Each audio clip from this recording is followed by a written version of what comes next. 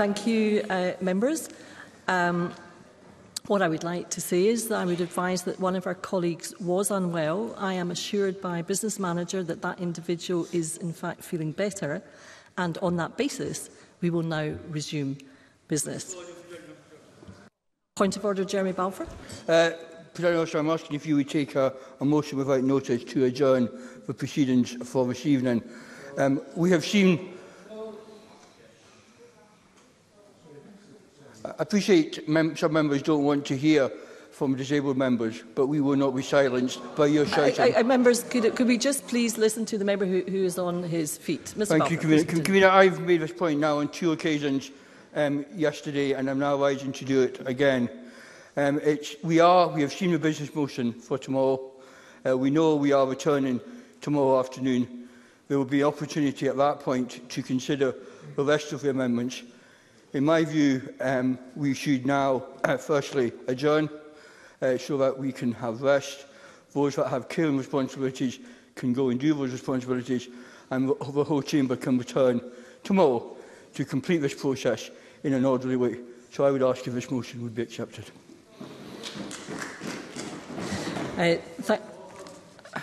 Well, I perhaps deal with Mr Balfour's point of order and I'll take the Minister.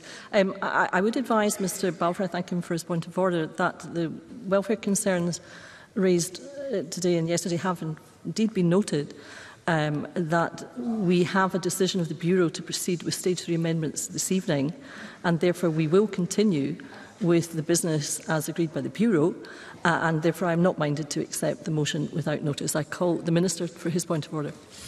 Just for some clarity, Presiding Officer, the member, our colleague, actually wants everything to proceed and is pretty keen that she will remotely vote from a room where she's a lot cooler and a lot comfier. Thank you, Minister, for that update. I would now intend to forward John Mason.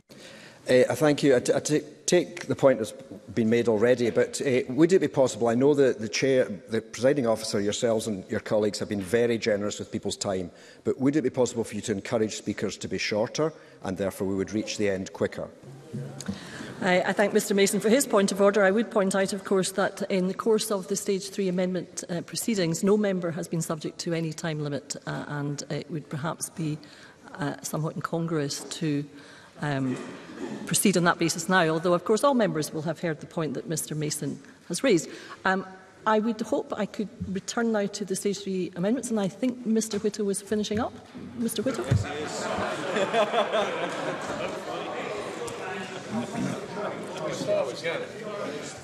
I won't start again, Deputy Presiding Officer, but can I just obviously say that we wish our colleague well, and we're thinking her.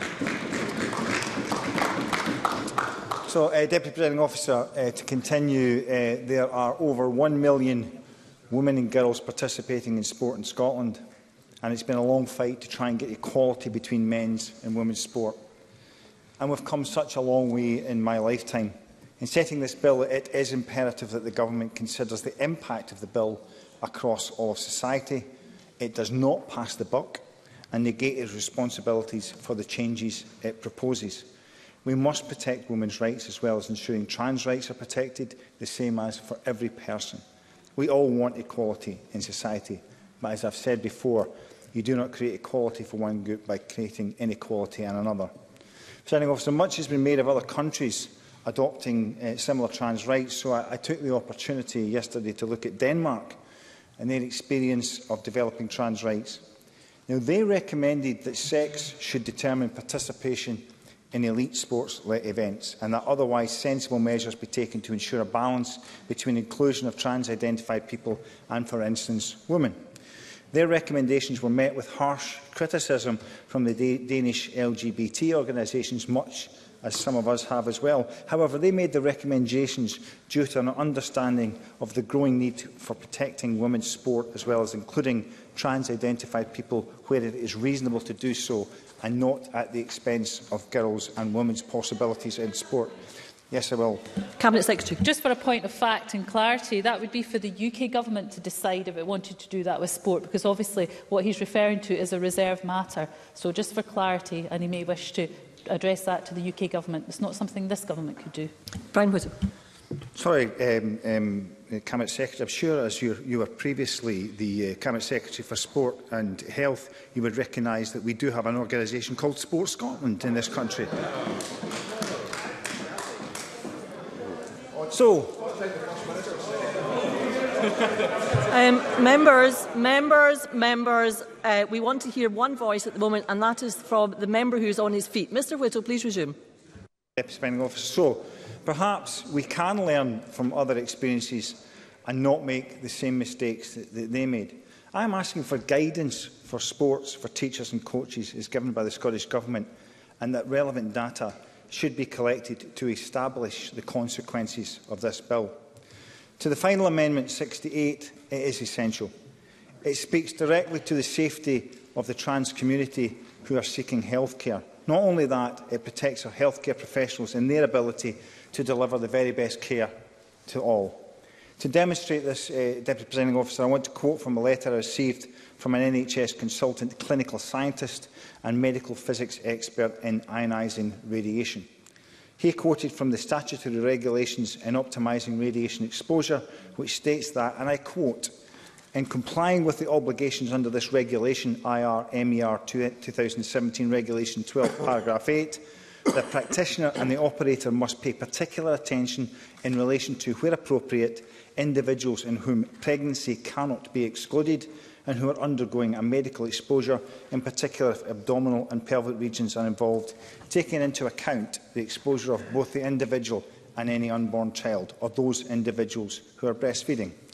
Paragraph 9 states, and again I quote, "The employer must take steps to ensure that clinical evaluation of each exposure is recorded in accordance with the employer's procedure, including, where appropriate, factors relevant to patient dose." Factors relevant to patient dose, one of which is biological sex, Deputy Presiding Officer. That clinician states, and again I quote, that the regulators of IR/MER regulations in the 4 home nations are already seeing examples of gender recognition affecting the safety of patients. For example, a pregnant biological female patient identifying as male gender was inappropriately exposed to an abdominal CT scan, including their unborn child. And in another example, a biological male patient identifying as a female gender inappropriately had a CT scan of their prostate, which had been mistaken as a growth on an ultrasound examination. At the moment, our clinical information systems record sex. They do not record biological sex and gender. As such, there are implications for patient safety through gender recognition, including the safety of unborn children and breastfeeding infants. He goes on to say the importance of a patient's biological sex being known prior to the commencement of any medical or clinical treatment will clearly become increasingly important as more patients identify with a gender different to their biological sex.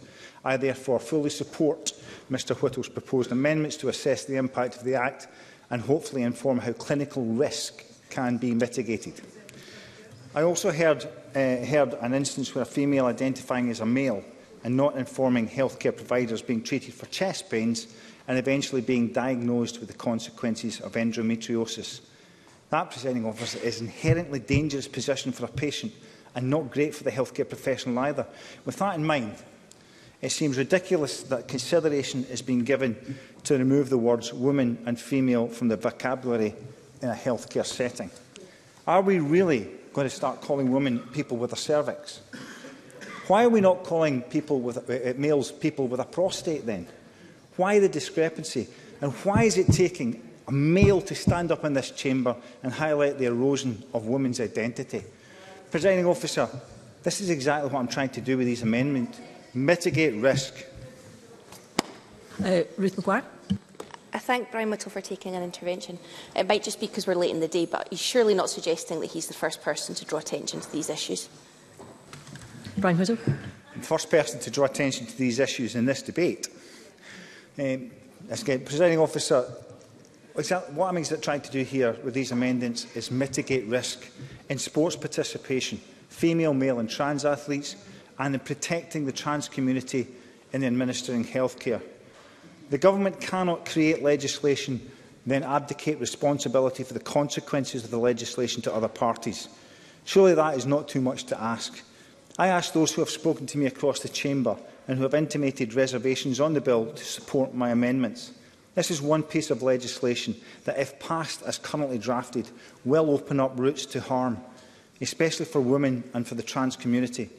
This is exactly the reasons we wanted the time to discuss and examine the consequences of the bill, time that has been denied by those in government who are forcing this bill through without proper parliamentary scrutiny.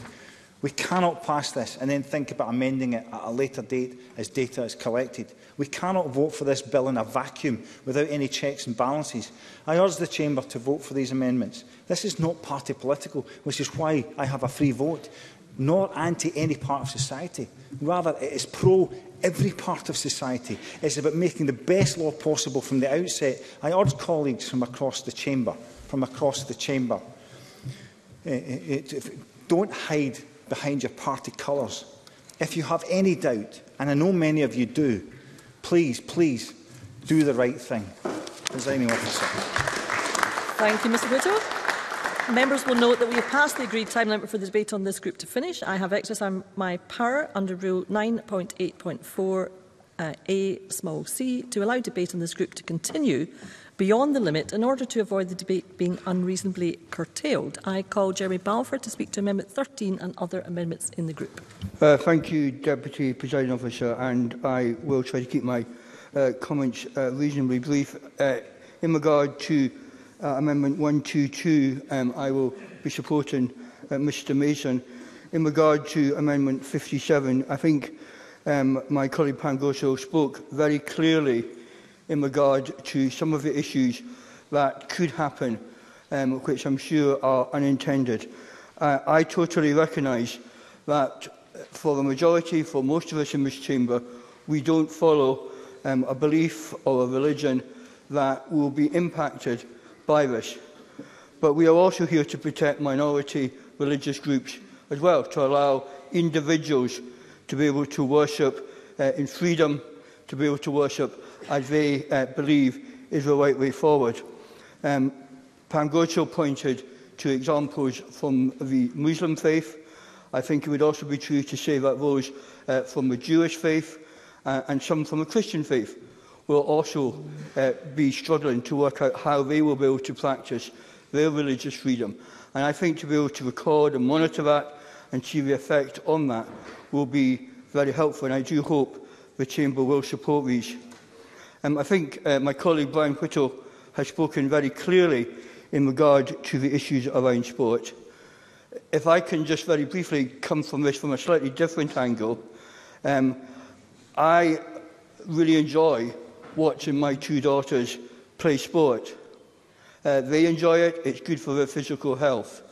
We in Scotland want our children to be more healthy, but we all know that age from when they become teenagers, particularly female teenagers, to keep them actively involved in sport is very hard and very difficult.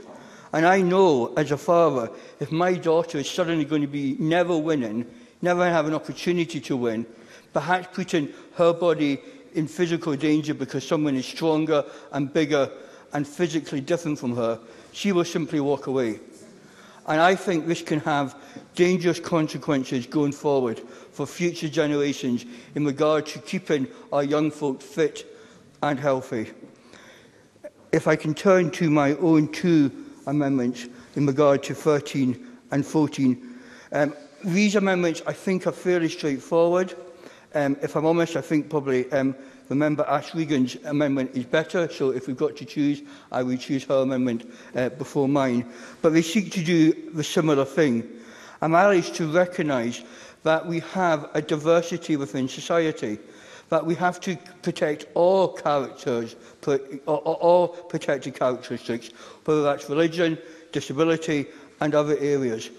And all we are simply asking is that the bill has that at the heart of it, so that people understand how it all fits in. I also support my colleague Tess White's amendment as well. Thank you, Deputy Presiding Officer.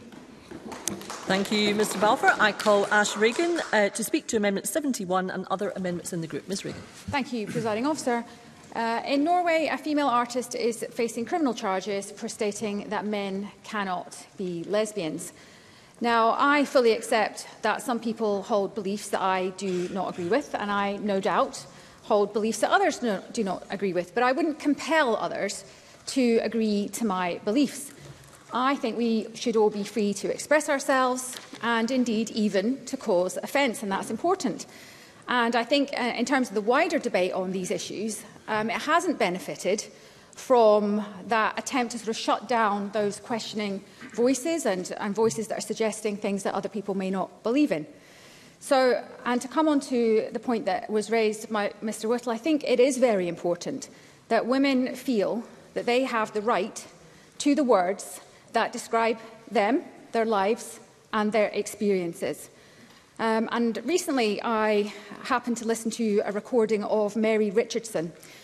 She was describing her time as a suffragette, and once when she was on a train, she had left the scene of an act of civil disobedience. And she sat in that train carriage and listened to man after man after man describing all the violent ways that they would like to kill a suffragette if they ever saw one, obviously not realising that there was one sitting among them in the carriage. And I must say, I was quite struck by the parallels that we are facing today. So threats to women who speak out, threatened with rape, with murder. Even 100 years later, men are still feeling entitled to threaten and to kill women simply for saying something that they don't agree with. So I want to ensure that no one is compelled to speak up or about a holder of a GRC in any particular way simply because they hold a GRC. And the judgment in For Starter made clear that the protection of a belief means nothing without the protection in order to express that belief. So we need to be clear this afternoon that a process of state certification does not in itself introduce new constraints on Article 10 rights, except insofar as the bill explicitly introduces those constraints. So I would like also to talk about the effect of Section 22, and that has been raised already by Ms Gozel, on what people may lawfully say. I also attempted to bring amendments on this subject, which I know Ms Baker also tried to do at earlier stages. And I think those would have allowed us to discuss whether the provisions of that section remain appropriate for what is now a much larger and obviously more varied group of GRC holders than was envisaged by the legislation when it was drafted in 2004. So the Employment Lawyers Association have previously queried whether Section 22 remains the best approach to privacy protection due to its potential to have a chilling effect on lawful information sharing. The association asked why the protections properly afforded to everyone with the protected characteristic of gender reassignment, whether or not they have a GRC under the Equality Act, need to be enhanced in this way for GRC holders only. So I'd like to take this opportunity to put on record my understanding that the offences in Section 22 only apply to a person who has obtained information about a GRC holder in an official capacity and have no relevance outside that context, and they impose no other additional legal constraints relating to GRC holders or individuals who are going about their day-to-day lives.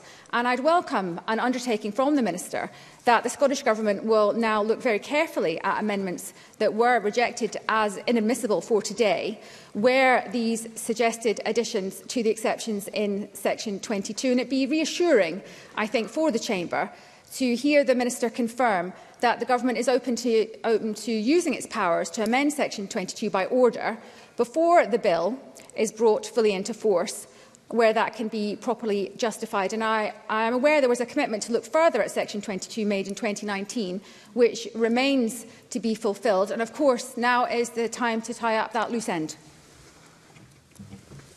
Thank you, Ms Regan.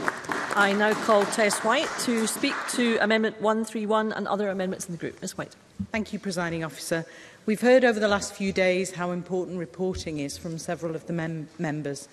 Amendment 131 creates a statutory duty for ministers to consult on how and how often they should report on the legislation's impact on women and girls in consultation with this group.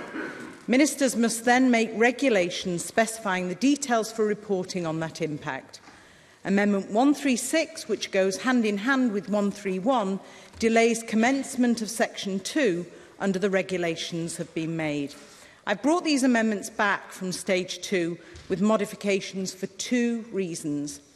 I was deeply concerned by the lack of debate surrounding these amendments during Stage 2 proceedings. The Cabinet Secretary gave them cursory mention, but nothing more considered than that in such a massive grouping. The discussion of these amendments at Stage 2 felt like a microcosm of the wider GRR debate and the bill's impact on women and girls, dodging the key issues and denying there's a problem to begin with. But events since Stage 2 in just a few short weeks demonstrate precisely why these amendments are needed. The UN Special Rapporteur on Violence Against Women and Girls has raised concerns that the bill's proposals present potential risks to the safety of women. Meanwhile, last week's court ruling underscores further why the legislation's impact on women and girls should be reviewed on a statutory basis as we move forward. It states that sex is not limited to biological or birth sex, and that a person who obtains a GRC in their required gender legally changes their sex. And like Pauline McNeill, I too am confused by this. The Scottish Conservatives call for the bill to be paused while the implications of the verdict are considered. But the Scottish Government has ignored these calls. However, it desperately needs to recognise that this legislation gives the key to the door to an undefined group of people by making it significantly easier for them to change their sex.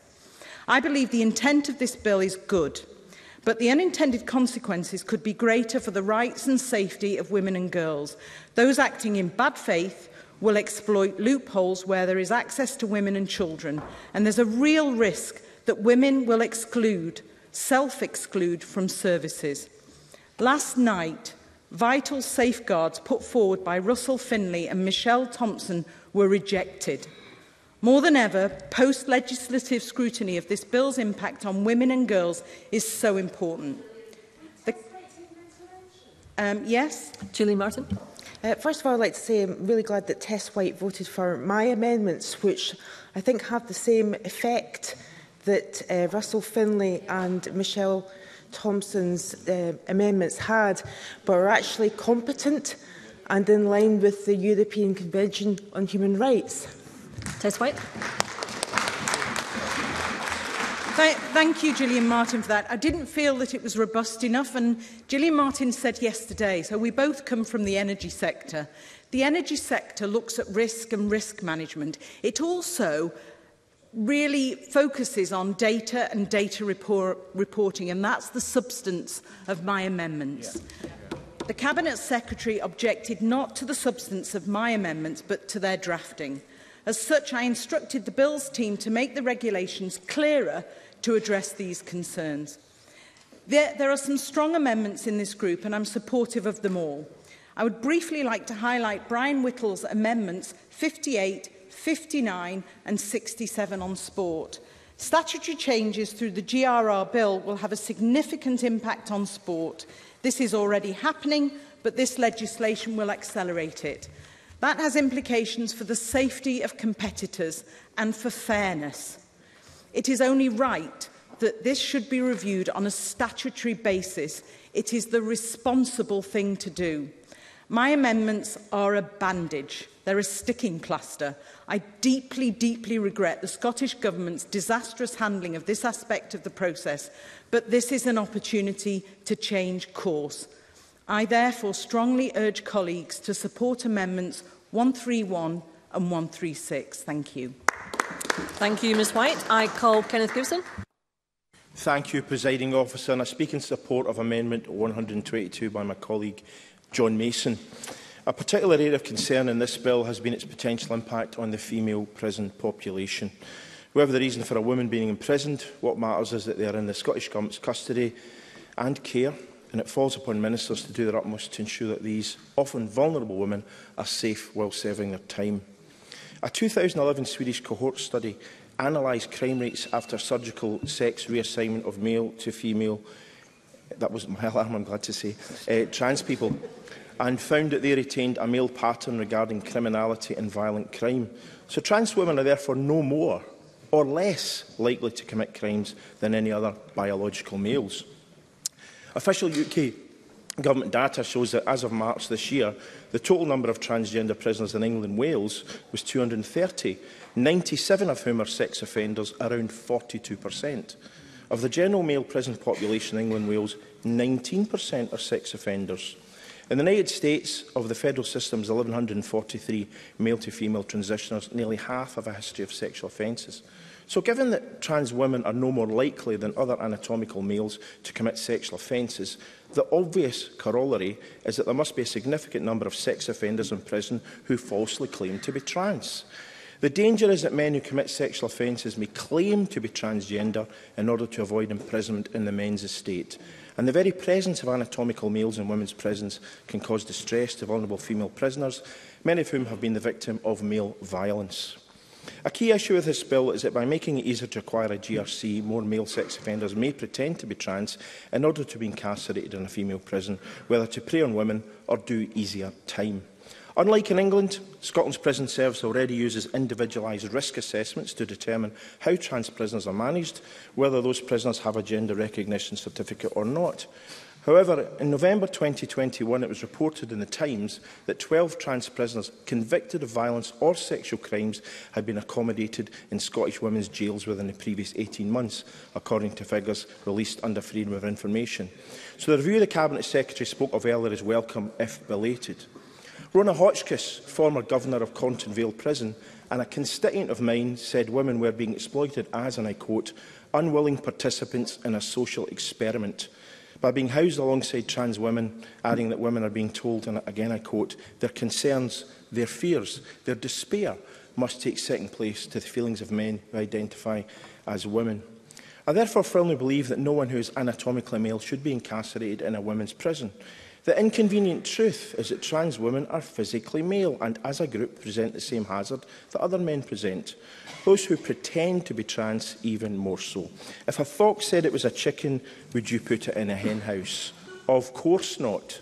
Now, back in 2015, an American woman who identified as black and was a chapter president for the National Association for the Advancement of Coloured People was outed as being entirely of European heritage. Denounced worldwide, she lost her university job teaching the black women's struggle and was accused of being a race faker, of wearing a costume and lying to claim ownership over a painful and complicated history she wasn't born into. Yet if she'd declared herself to be a bloke rather than black, everyone would have been expected to agree with that self-identification. This is real Emperor's New Clothes stuff. Reality must intrude at some point. Allowing anatomical males who self-identify as women into prison is unacceptable and a safeguarding nightmare. Support Amendment 122. Thank you, Mr Goosen. I call Stephen Kerr. Well, it's a pleasure to be able to follow my colleague, and I have to say that I agree with everything that he said. These are not easy things to talk about because we're into the realm of where people may wish to take offence.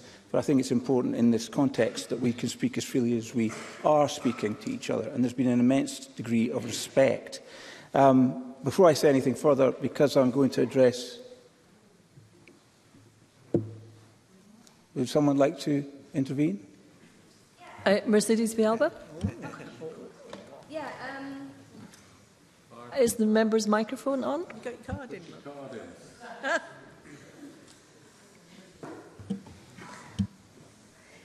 Thank you. Yes. Would the member like to clarify in what way the previous contribution demonstrated respect? Because from where I was sitting, it was extremely disrespectful and it was bordering on hate speech. Well, I'm not sure that I am here to defend my colleague, but he's speaking as a parliamentarian in a parliament of adults. And I think we respectfully heard him deliver his speech. I think if the member had wanted to make an intervention to say what she's just said, it would have been much fairer on the member, because he's in a situation now where he can't readily respond to that, although he could intervene on me if he wishes and respond on his own behalf, but I'm not sure if he wants to. But before I go any further, because I wish to speak probably fairly exclusively about the subject matter around freedom of religion or belief, I would refer members to my register of interests. This is a subject area that is very important to me personally. To that extent, I must say that I probably agree with what John Mason said earlier. I think many of us would rather have been at the carol service tonight. And sadly, has just been illustrated, sometimes there's too little joy to the world. And I think sometimes we should afford each other the benefit of the doubt when it comes to the way that we choose to express ourselves, however clumsy that might be. But I wish to support Amendment 57 in the name of Pam Goswell in particular, and Amendments 13 and 14 in the name of Jeremy Balfour, and Amendment 71 in the name of Ash Regan. Now, that doesn't mean that I'm not supporting the amendment in the name of John Mason, or indeed Brian Whittle's amendments or Tess White's. I think they have also given excellent speeches which have also respected the subject matter, and I'm grateful for that. But I would specifically like to refer to the freedom of religion or belief issues. Now, on the 20th of October, I was invited by Faisal Chowdhury to attend a meeting in this Parliament, in one of our committee rooms, where he and I were privileged to meet with a group of about 60 people from all kinds of backgrounds, all forms of religion and belief, and none. And there were also representatives there from the trans community. I have to say that the whole evening was exceptional in this respect, that it showed that it was possible to discuss very sensitive issues in the same respectful way that I think in the main we've been discussing them in this chamber for the last couple of days. And that has instilled in me a belief that when it comes to human rights, it is always possible, when people are speaking to and listening to each other, for there to be an accommodation. And I think that that is what is required in respect to some of the clashes that occur in respect to human rights. But at that meeting, these representatives of Scotland's major faiths, Muslim, Hindu, Sikh, Christian, they expressed their views very forthrightly. Faisal Chowdhury and I gave them their commitment that we would allow their voices to be heard in the proceedings of the Parliament, and I do so now as a great honour, just raised the concerns that they had in relation to their faith. They felt that they had largely been left out of the process that has brought us to this point this evening. I don't think that's changed since October, sadly. They had grave concerns about women's rights and the safety of women's spaces. That issue was raised repeatedly. And questions were asked, and I hope that the Cabinet Secretary will take the opportunity to be as clear as she possibly can be, because questions were asked about the continued ability of religious institutions to maintain sex-segregated spaces. To many people of faith, this is a very important issue. Now, I recognise that to some people, those who hold religious faith, and it becomes a leading and perhaps even dominating influence in their lives and how they choose to spend their time, this may all be a bit of a mystery to some people as to how religion can be so important to people. But I would ask colleagues across the chamber, in consideration of these amendments, to remember, let us, if you are less religious, let us try and put ourselves in the shoes of the other people that we're talking about. To them, their religion is the most important thing in their lives. And to some people, their religious beliefs are more important than their very lives. I will, of course. Ross Greer. I'm very grateful for the member giving way on that point. I would just ask if he would recognise that many trans and non-binary people are people of faith, and he's certainly not speaking on their behalf at the moment. Stephen Kerr.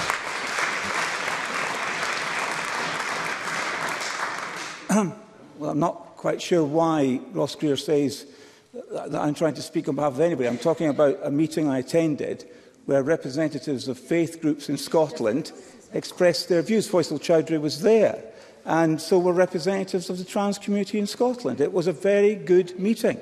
So I'm not quite sure that I understand where Ross Greer is coming from. I'm happy for him to come back in if he wishes to give further explanation. I'm grateful to the member for that further opportunity. My discomfort with his speech as a person of faith, which he knows, is the implication is there's a tension between the beliefs of people of faith and the rights of the trans and non-binary community, and I'm simply making the point that many trans and non-binary people are part of faith communities. Stephen Kerr. No, I think there's a misunderstanding here. What I'm trying to say, very simply, is that people of faith who were present in a meeting in this Parliament on the 20th of October expressed genuinely held concerns. And I think, as a matter, again, of respect, it's important that we accept that people may feel differently and have a different view than us, even though we may have a view about the origins or the motives or whatever of those beliefs. And that's what this group of people of faith felt. They felt concern, as I've said already, about the need for their faith groups to get a fair hearing in this process. They felt a concern about women's rights. They felt a concern about their ability to maintain sex-segregated places, and I'm sure Ross Greer would recognise that that's a very important part of the worship of many faith groups. And they also had concern about the bill's attempt to move the age for self-ID to 16. They felt unanimously that that was too young. But the reason I mention all this is because, and I'll say again, this whole idea of freedom of religion or belief, which is at the core, I believe, of our human rights, which includes freedom of conscience, as is highlighted in Ash Regan's amendment, specifically referring to Article 10 of the European Convention of Human Rights. And the reality is that this is all about an individual's right, which I think we would all agree is sacrosanct, to determine their own path in life. And for some, this means following the teachings of a faith, and for others, it doesn't. But that's all encompassed within the Universal Declaration of Human Rights article that defines what freedom of religion or belief is. And I believe that this freedom underpins so many of our other freedoms, because without freedom of conscience, we don't have freedom of speech. We don't have freedom of assembly. And in the context of Article 18, that I mentioned earlier, the Universal Declaration of Human Rights, and Article 9, that's quoted in Jeremy Balfour's amendments, is the right to worship publicly in accordance with the teachings of your faith group. Now, I think faith groups require some assurance from the Cabinet Secretary in response to this grouping of amendments that their right, particularly, and I'm thinking now of the different variations of Islam, of Judaism, of Sikhism, Buddhism, where public worship is segregated as part of their belief system. I think they need to hear it categorically stated that that right will in no way be compromised through the passage of this bill. And if this bill passes as currently worded, could faith groups feel confident that they can keep their form of public worship? And then there are other more basic questions that I feel that the Cabinet Secretary could approach in her summing up. And that is in relation, for example, to Catholicism, where it is well known that only men can become priests and only women can become nuns. So I think it's important just to clarify that the Cabinet Secretary confirms that if a biological male who has a gender recognition certificate stating they are female, would they still be legally entitled to the priesthood or some other religious right or privileged position if this bill passed? I will give way. Can I thank Stephen Kerr for taking the intervention? Graham Simpson, sorry. I want to steer him back, if I can, to Pam Gosel's amendment, because I listened very carefully to Pam Gosel. She made a very passionate speech, and so I would ask Mr Kerr, would he agree with me that Pam Gosel, the amendment actually deals with not so much the things that Mr Kerr is talking about just now, but specifically medical examinations. And I don't think, members may have got the impression that Pam Gosel was asking for special treatment for religious groups, and I don't think she was. So would he agree with me that actually what she was asking for was for us to respect the right of individuals, women mainly, to ask for somebody of a specific gender to examine them, and that's all the amendment does. Stephen Kerr. Yes, that is correct. That Pam Gosel's amendment 57 is exactly what my friend has just outlined. But I'm specifically focusing on amendments 13, 14 and 71, which underpin the freedom of religion or belief concepts that I am currently trying to speak about. And, Presiding Officer, it's not only me that's bringing these concerns to this debate, obviously. I've quoted faith groups from the meeting that Faisal Chowdhury organised that I was privileged to attend. But the UN Special Rapporteur on Violence Against Women and Girls also wrote in the letter that's been much quoted over the last 2 days. This is what she wrote. A failure to provide single-sex services to women born female alongside gender-specific services targeting women in all their diversity could amount to unlawful indirect discrimination because of religion under the Equality Act of 2010. The International Covenant on Civil and Political Rights, the ICCPR, guarantees freedom of religion or belief under international law. Furthermore, Article 18 of the Universal Declaration of Human Rights, adopted in 1948, states that everyone has the right to freedom of thought, conscience and religion. Furthermore, the letter goes on, and according to international human rights law, the obligation to fulfil human rights means that states must take positive action to facilitate the enjoyment of basic human rights. And I think that is the crux of what the amendments that have been put down, that is the crux of the matter. That is what they're trying to achieve. That as we make law, that we are indeed facilitating the enjoyment of basic human rights, and that is all human rights. So in conclusion, Presiding Officer,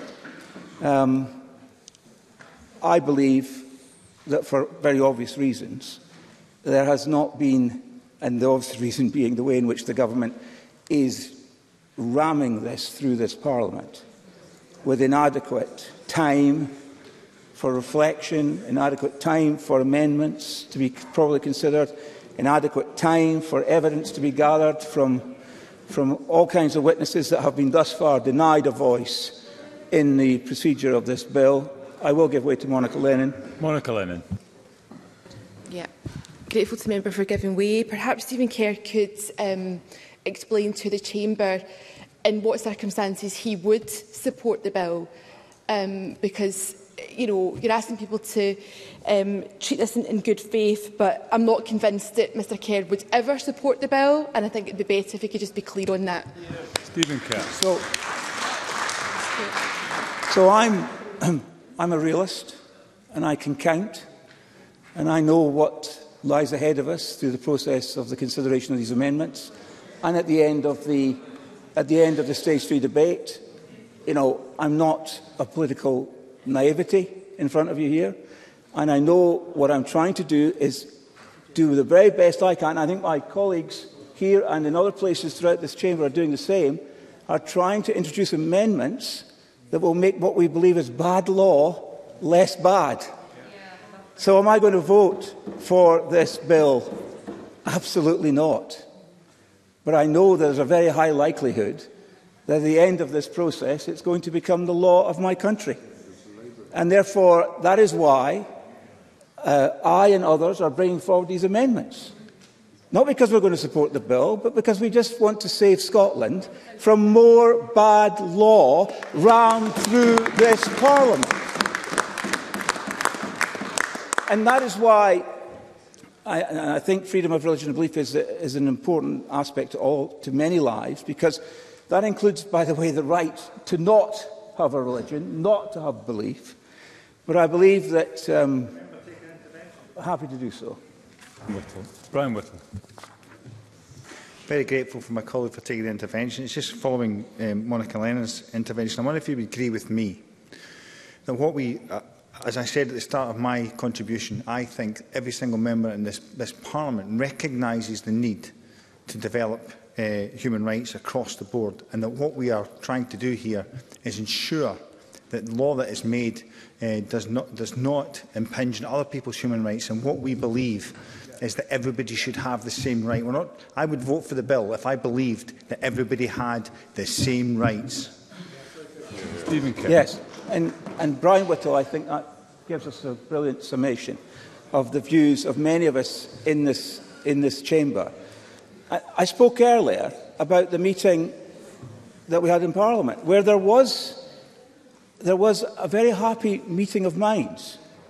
People talked to each other and they listened to each other, and there was, in all of that, there was the basis for an accommodation that would give us exactly what Brian Whittle has just described as the desirable outcome that I hope we would all sign up to, which is that all of our human rights are being respected. And we respect each other enough to understand where my human rights and your human rights need to be accommodated. I'll give way. Douglas Lumsden. I thank the member for giving way. The outcome of that meeting, did the people go away thinking that the Parliament would take note of their voices? Did they think there would be changes?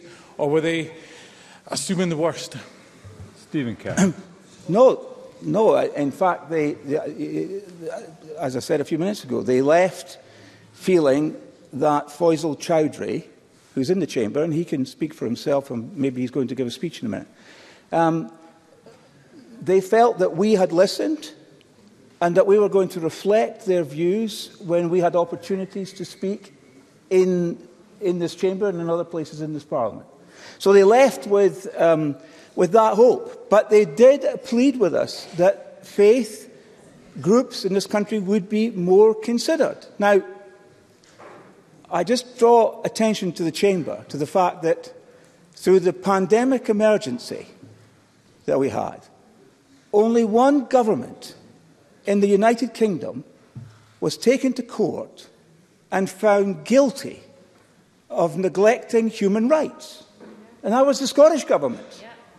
In the Court of Session, they were found to have been in denial of the basic human rights defined in the Universal Declaration of Human Rights, defined in the European Declaration of Human Rights, in respect to freedom of religion or belief. And one of the aspects of that case was the degree to which there was a form of religious illiteracy among policymakers and advisers. And that is why I think it's important that we feel that we hear a fuller accounting from the Cabinet Secretary in response to this group of amendments on the whole subject area of freedom of religion or belief. Members of the Scottish Government may not be comfortable to be reminded that they were in violation of this fundamental human right through the pandemic. But it's a warning about the need for there to be care given in respect to any legislation that touches on this basic human right. And at the end of the day, I hope what will unite all of us is a desire to ensure that Scotland remains on the right side of these fundamental human rights. Because I think that would be a source of pride to all of us. And that is why, in summation, I urge members, regardless of party, to vote for the amendments put forward, especially by Jeremy Balfour and Pam Gosal. And I think that is the conclusion of my remarks. Thank you, Mr Kerr. And I call the Cabinet Secretary.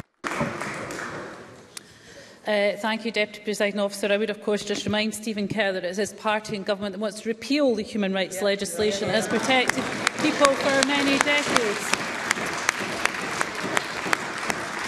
Moving back to the amendments in this bill, I cannot support Amendment 122, which provides that nothing in the bill affects the exercise of the Scottish Minister's functions in relation to prisons or prisoners. It's not clear what functions John Mason is referring to or how they could possibly be affected by the bill. And of course, the Scottish Prison Service has already a robust risk-based procedure for prisoners and, of course, the rest of the prison population, and they may or may not place a trans person in the estate of their acquired gender, whether or not they have a GRC. And if they did put someone within that estate, they may not put them mixing with other prisoners. Yes, of course. Michelle Thompson. Yes. Secretary for giving way. I recall her saying earlier, and of course I'm aware of it myself, that the Scottish Prison Service are currently looking at the provisioning. So I suppose my question is, how does the Cabinet Secretary know that they have a robust process that considers all key stakeholders, and particularly, as you know, my concern is women in prisons? Cabinet Secretary. Well, SPS have given considerable evidence and their procedures are indeed very robust. The review is to look at what more they can do, but without a doubt I think there is a level of confidence in SPS because of the fact that they do already place transgender prisoners out with their acquired gender in an estate that is not of their acquired gender if they think that is a risk. In fact, it's about half and half at the moment. Whether or not someone has a GRC now, I would just note that is quite different from the position in England and Wales, where the possession of a GRC is far more a material factor in where a prisoner is located. That is not the case in Scotland. It is based on the risk assessment, and that is the primary issue that is considered. And as I was just saying before the intervention, that even when someone is placed in the estate of their acquired gender, they may not be placed in a position of mixing with prisoners if it's believed they are a risk to others. I cannot support Amendment 57 in the name of Pam Gosal. As I believe was queried by Jamie Green at stage 2, it's not clear to me whether Pam Gosal expects all healthcare professionals to have to declare whether they are trans to every patient. Now, I'm sure she, at the time when Jamie Green asked her, the member about that she said no, that was not her intention. So let's look at what actually happens. The Charter of Patients' Rights and Responsibilities rightly sets out that NHS staff have a right to be treated with consideration, dignity and respect. And as I set out to Pam Gosal when she brought this forward at stage 2, the Scottish Government expects everyone to be treated fairly and equally and with respect when seeking healthcare. NHS staff will make every effort to ensure that the privacy and dignity of all patients are maintained in Scottish hospitals. If a patient specifically requests a doctor or nurse of the same gender as them in any part of their care, then every effort would be made to accommodate this as far as possible. But of course that would depend on the availability of staff with appropriate skills to manage the patient's condition. If someone, for example, ends up in emergency care and there's only male doctors available in the emergency room, then I'm sure in that situation members would appreciate that life-saving care needs to be given, whatever the gender of the health professionals attending. Yes. Pam Gosal. Thank you for taking that intervention, Cabinet Secretary. I'm well aware of what you've just said in relation to if there was an emergency, our religions do provide that the fact that we have to have that care first. But if you go back to my practical example, it wasn't an emergency, it was to do day-to-day care, whether it's cancer, inspection of the breasts, it was smear tests. So it's things like that I'm talking about. And also, sorry, if you could let me finish, Cabinet Secretary, please. Right, Cabinet Secretary, that basically looking at this, yes, we heard today that the case that the 2004 Act that this was the case, but what I'm asking now is that are we going to continue on putting sticky plasters on this, or are we going to actually address the problem, because the increase in GRCs are going to cause a problem, and this is something that the Cabinet Secretary and her government would be able to help with us to see how we could solve this. Cabinet Secretary. So let me be absolutely clear again. If a patient specifically requests a doctor or nurse of the same gender as them in any part of their care, then every effort would be made to accommodate this as far as possible. And I've given the examples of where that might not be possible. No thanks. Care homes and care services, which were also mentioned, will always try to also provide the care as per the person's wishes. And as a former home care organiser, I can tell the Chamber that that has been the case for many years. The genuine occupation requirement exception under the Equality Act provides that a person must not be a trans person where there is a requirement due to the nature and context of the work, if appropriate. The exception could be used in health services, for example, where there is intimate health and personal care to be provided. And, of course, I previously pointed towards the guidance to employers from the Equality and Human Rights Commission, Schedule 9 of the 2010 Act, which is relevant here. I want to move... yes. Monica Lennon. I'm very grateful to the Cabinet Secretary. When this debate is over, people may go back and read the official report of what was said. I have felt uncomfortable with some things that have been said over the course of the debate. Would the Cabinet Secretary agree with me, and I'm sure others, that trans men and women and non-binary people who currently work in the NHS, in social care, are valued colleagues, and we don't want to leave this debate and anyone thinking that they're not valued and not welcome? So can we get that for the avoidance of doubt? Because I think it's really important that their contribution is appreciated and that we want them to feel able to work in our public services. Cabinet Secretary. Absolutely, I can put on record an appreciation of every member of staff working in our NHS and indeed our care services, whatever their gender. And I think Monica Lennon makes a good point. I can't support the amendments in the name of Brian Whittle, placing a duty on Scottish ministers to report on the impact of the bill on sport and to publish guidance. The bill makes no changes to the rules for trans participation in women's sport, whether professional, amateur or in schools. Sports governing bodies set their own policies on trans participation under the Equality Act 2010. That is reserved legislation. Section 195 of the Equality Act contains provision allowing restrictions on trans people participating in sport to be imposed, if necessary, to uphold fair competition or the safety of competitors. That is under the Equality Act. Well, as long as it's brief. Brian Whittle. Oh, really?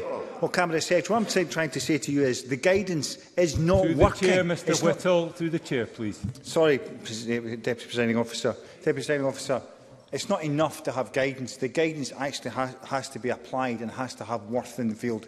And so many times through a lot of this debate here from many colleagues across here who have asked the Government to have to create guidance, the Scottish Government and the Cabinet Secretary have turned around and ignored that guidance. It isn't working, and obviously because there will be more transgender athletes involved, it will get worse if you do not create the guidance and the framework for which sport can act. And it's not a reserved matter. It's Sport Scotland, and you fund for Sport Scotland. You need to take responsibility for your actions. Cabinet Secretary. So let me repeat.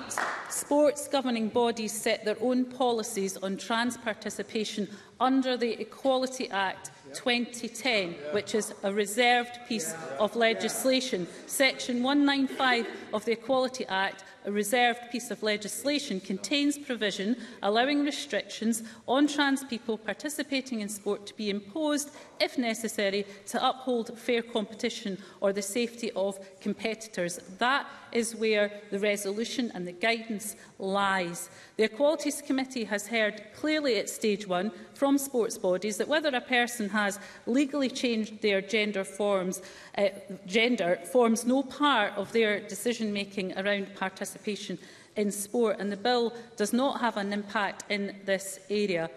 And as I hope the member would already be aware, in 2020, the UK Sports Council commissioned independent consultants to conduct a review of its existing guidance for the inclusion of transgender people in sport.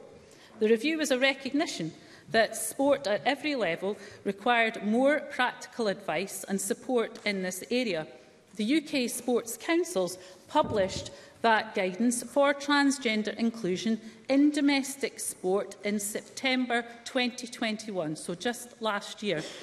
Now, as the member himself acknowledged, sports are incredibly diverse and there may need to be different solutions for different sports, which is why the guidance encourages sports to consider options to balance fairness, safety and inclusion. Some British national governing bodies have now published updated policies. For example, British Triathlon have published a new policy to come into effect on the 1st of January. I don't support Amendments 13 and 14 in the name of Jeremy Balfour or Amendment 71 in the name of Ash Regan.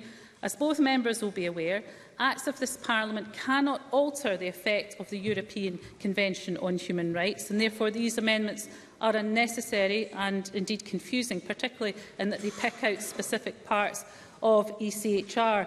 On Stephen Kerr's point about religion, faith, I had a meeting with the Faith and Belief Forum, which has faiths across all faiths, and of course there was a consultation, responses from faith groups, and also the committee evidence sessions with faith groups also took place. So I don't think it's true to say that people of faith have not been listened to. And of course it's up to churches how they organise themselves, and nothing in this bill changes that. The range of specific exceptions under the Equality Act that apply to faith groups, the general single-sex exception could apply to religious services where appropriate. So that's already covered within the Equality Act, and there's no change to that whatsoever. I also don't support Amendments 131 and 136 in the name of Tess White. The Scottish Government has carried out 2 public consultation exercises, and the Equalities Committee has likewise carried out a full public consultation. I've also supported members with areas that they want to see outlined in the review and report amendments. So, on the basis of all of that, I would ask members to reject these amendments. Thank you. Cabinet Secretary, just remind the Chamber that there's a bit of background noise there. Be grateful if you have conversations to be had that you take them outside the Chamber. With that, I invite John Mason to wind up. Press to withdraw Amendment 122. Mr Mason. Thank you very much, Presiding Officer. And I mean, first of all, can I just pay tribute to Shona Robinson for persisting through all of these hours and I have to say a certain amount of delays from the Conservative group. So I admire her for that, even though I disagree with her on 1 or 2 points. If I start with Pam Gosel's speech, I thought that was excellent, and she gave us some practical examples of where her mother and her aunt really feel there could be a practical problem. And I think sometimes with this debate, we have to look at what is happening to people in practice and what people are feeling, and not just at a very kind of high-level Hollywood bubble type of thing. And she herself mentioned the Muslim Council of Scotland, and we also know that Sikhs and a lot of Christians are also very unhappy about this bill. I think the point is, if we are going to be truly inclusive, then we can't expect everyone to take on the way we do things in Western secular society, and we have to allow people a certain amount of freedom to exercise their own way of doing things and their own beliefs. And I think that was, let me finish this point, I think that was highlighted between the kind of intervention between Stephen Kerr and Ross Greer, because Stephen Kerr would represent for most religions a more traditional view. Ross Greer might represent a more liberal view, and that's probably where the divide is, more than between Christians and Muslims and Sikhs. Sorry, Rachel Hamilton wanted Rachel Hamilton. Thank John Mason for taking the intervention. Over the weekend, the Muslim Council of Scotland wrote to the Cabinet Secretary and said that they were concerned about the negative impact on single-sex spaces. But the Cabinet Secretary seems to be saying that she has engaged with faith organisations and everything's fine. But I don't understand how everything is fine if she has listened, the Cabinet Secretary has listened to the same arguments that were set in that letter to her on the weekend. Could you shed some light? Yes, I mean, I did see the letter from the Muslim Council, and also there was a joint letter between the Muslim Council, the Sikhs in Scotland and the Evangelical Alliance, who do, between them, represent quite a range of faith groups. So I think the fact that Siobhan Robinson talked about there was no real change, that may be her view of things, but it's not the way people are feeling about it, and people are not convinced about that. And there is a real concern. I think just to touch on something my colleague Ash Regan said earlier about legislation sending out a message, I know we can argue that this is a very technical piece of legislation, but I think a lot of people, including the faith groups and including Pam Gosel's relatives and so on, see this as much more of a longer... Well, let me just finish this point. They see this as a much more of a longer-term trend, and they are fearful, maybe not about where we are today, but they are fearful about where we're going to be in a year's time. Kevin Stewart. Kevin Stewart. I thank Mr Mason for giving way. I respect faith groups of all kinds, and I respect freedom of religion. But some of the arguments that are being made are exactly the same arguments that were made on the run-up to the equal marriage debate and the equal marriage vote, where religious groups felt that they would have to carry out equal marriage against their faith. That has not happened, and my argument here would be that this is exactly the same kind of situation. Can Mr Mason see that? John Mason.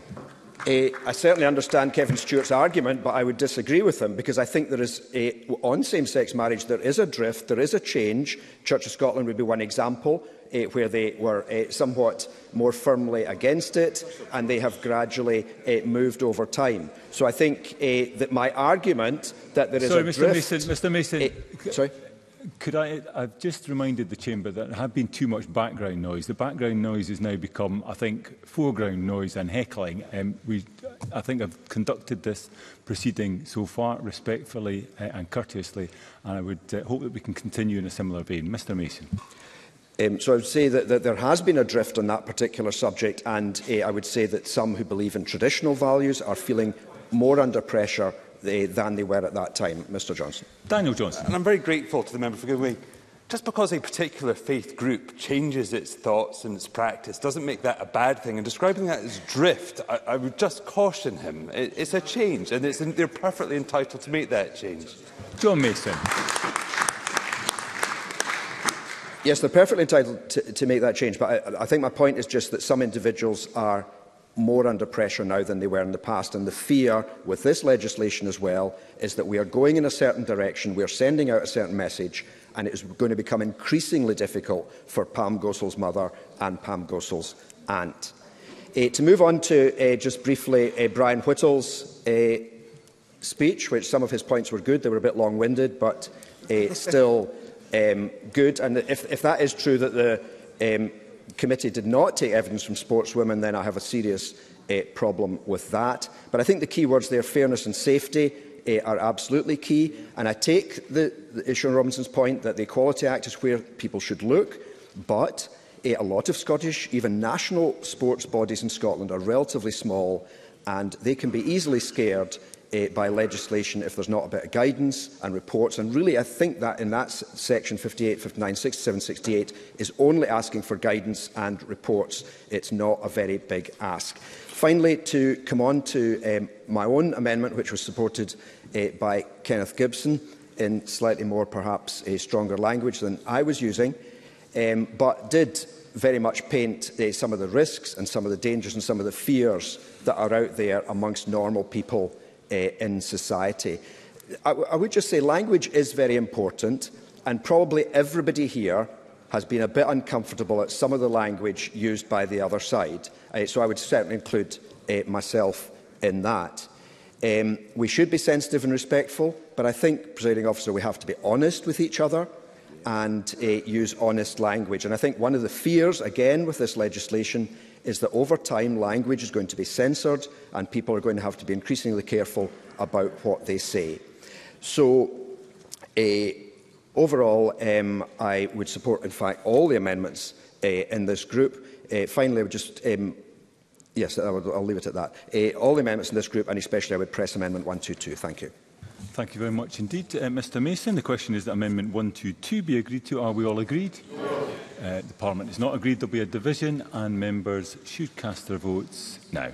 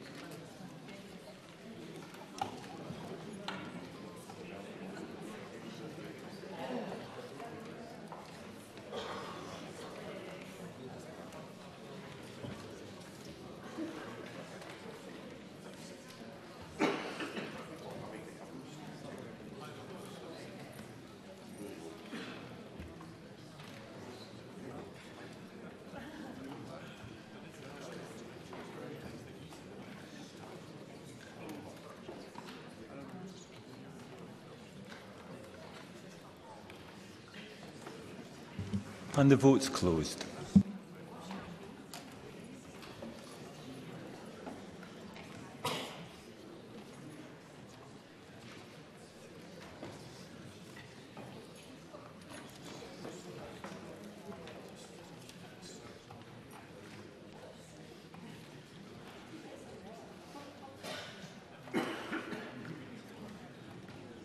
The result of the vote on amendment number 122 in the name of John Mason is yes 59, no 65. There were no abstentions. The amendment is therefore not agreed. I call amendment 57 in the name of Pam Gosal, already debated with amendment 122. Pam Gosal, to move or not move? To move, thanks. The question is therefore that amendment 57 be agreed to. Are we all agreed? Parliament's not agreed. There will be a division and members should cast their votes now.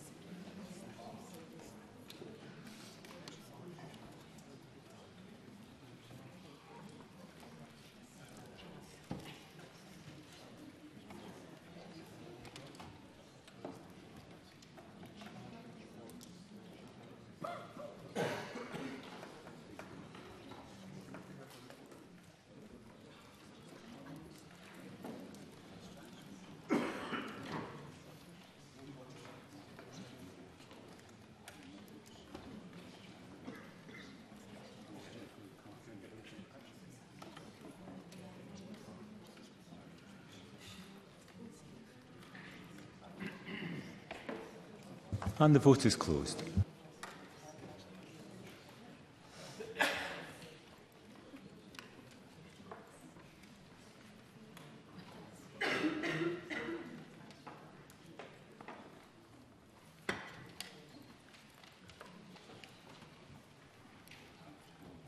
And the result of the vote on amendment number 57 in the name of Pam Gosal is yes 38, no 64. There were 23 abstentions. The amendment is therefore not agreed. I call amendment 58 in the name of Brian Whittle, already debated with amendment 122. Brian Whittle, to move or not to move? Move, please, Deputy President. The question is that amendment 58 be agreed. Are we all agreed? Yes. We're not agreed. There will be another division and members should cast their votes now.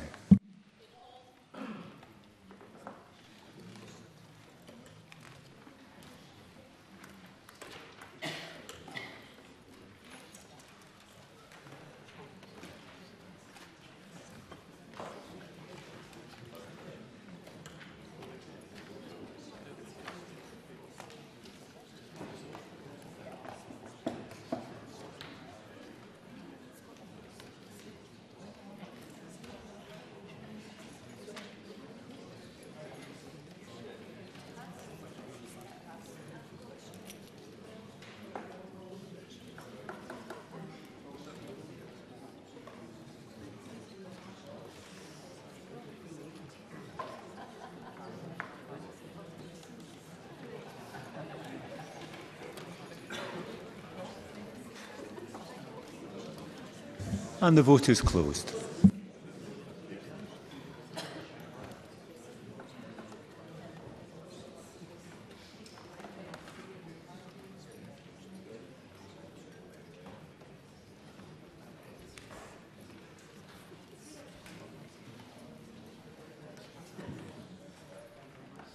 And the result of the vote on amendment number 58 in the name of Brian Whittle is yes 61, no 64. There was one abstention. The amendment is not agreed. Call amendment 59 in the name of Brian Whittle, already debated with amendment 122. Brian Whittle, to move or not move? Move, please. The question is that amendment 59 be agreed to. Are we all agreed? Yes. Parliament's not agreed. There will be a division. Members should cast their votes now.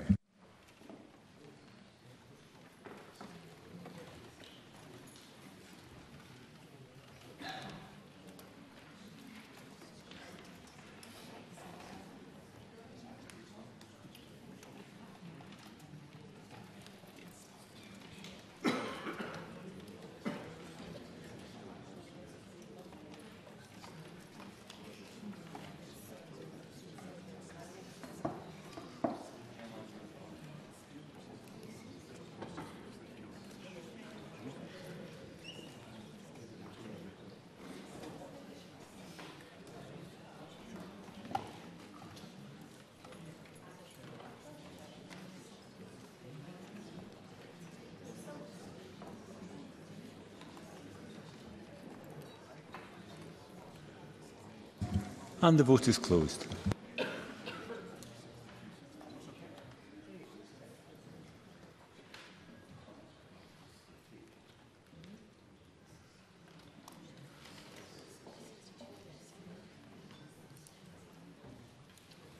The result of the vote on amendment number 59 in the name of Brian Whittle is yes 58, no 67. There was one abstention. That amendment is not agreed. Call amendment 60 in the name of Jackie Bailey, already debated with amendment 56. Jackie Bailey, to move or not move? Moved. Question is that amendment 60 be agreed to. Are we all agreed? Yes. Parliament is not agreed. There will be a division. Members should cast their votes now.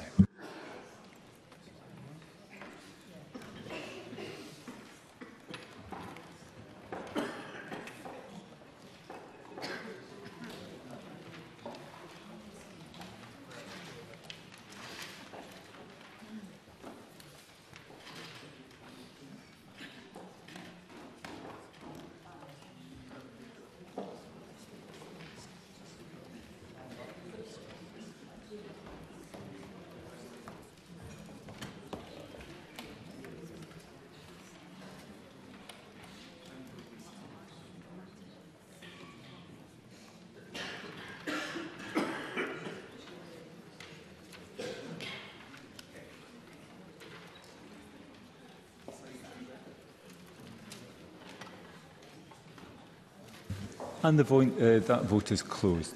Point of order, Sharon Dowie. Sorry, I couldn't connect. I would have voted yes. Thank you, Ms Dowie. I'll make sure that is recorded.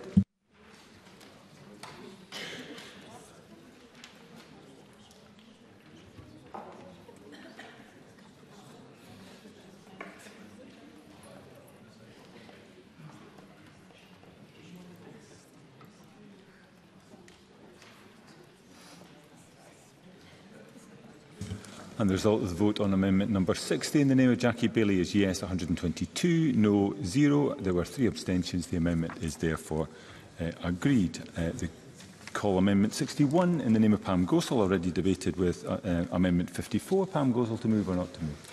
Moved, please. Thank you. Question is that amendment 61 be agreed to. Are we all agreed? Yes. Parliament is not agreed. There will be a division and members should cast their votes now.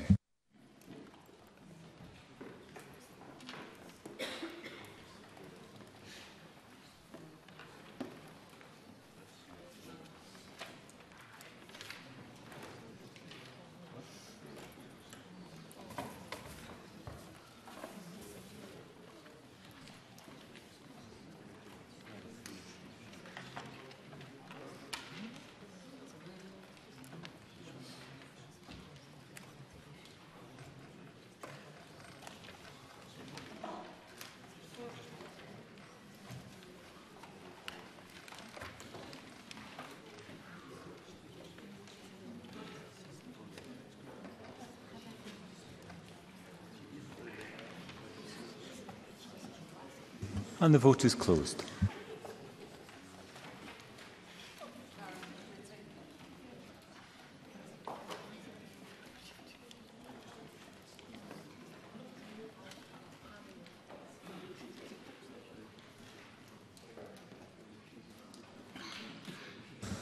And the result of the vote on amendment number 61 in the name of Pam Gosal is yes 40, no 66. There were 20 abstentions. The amendment is therefore not agreed.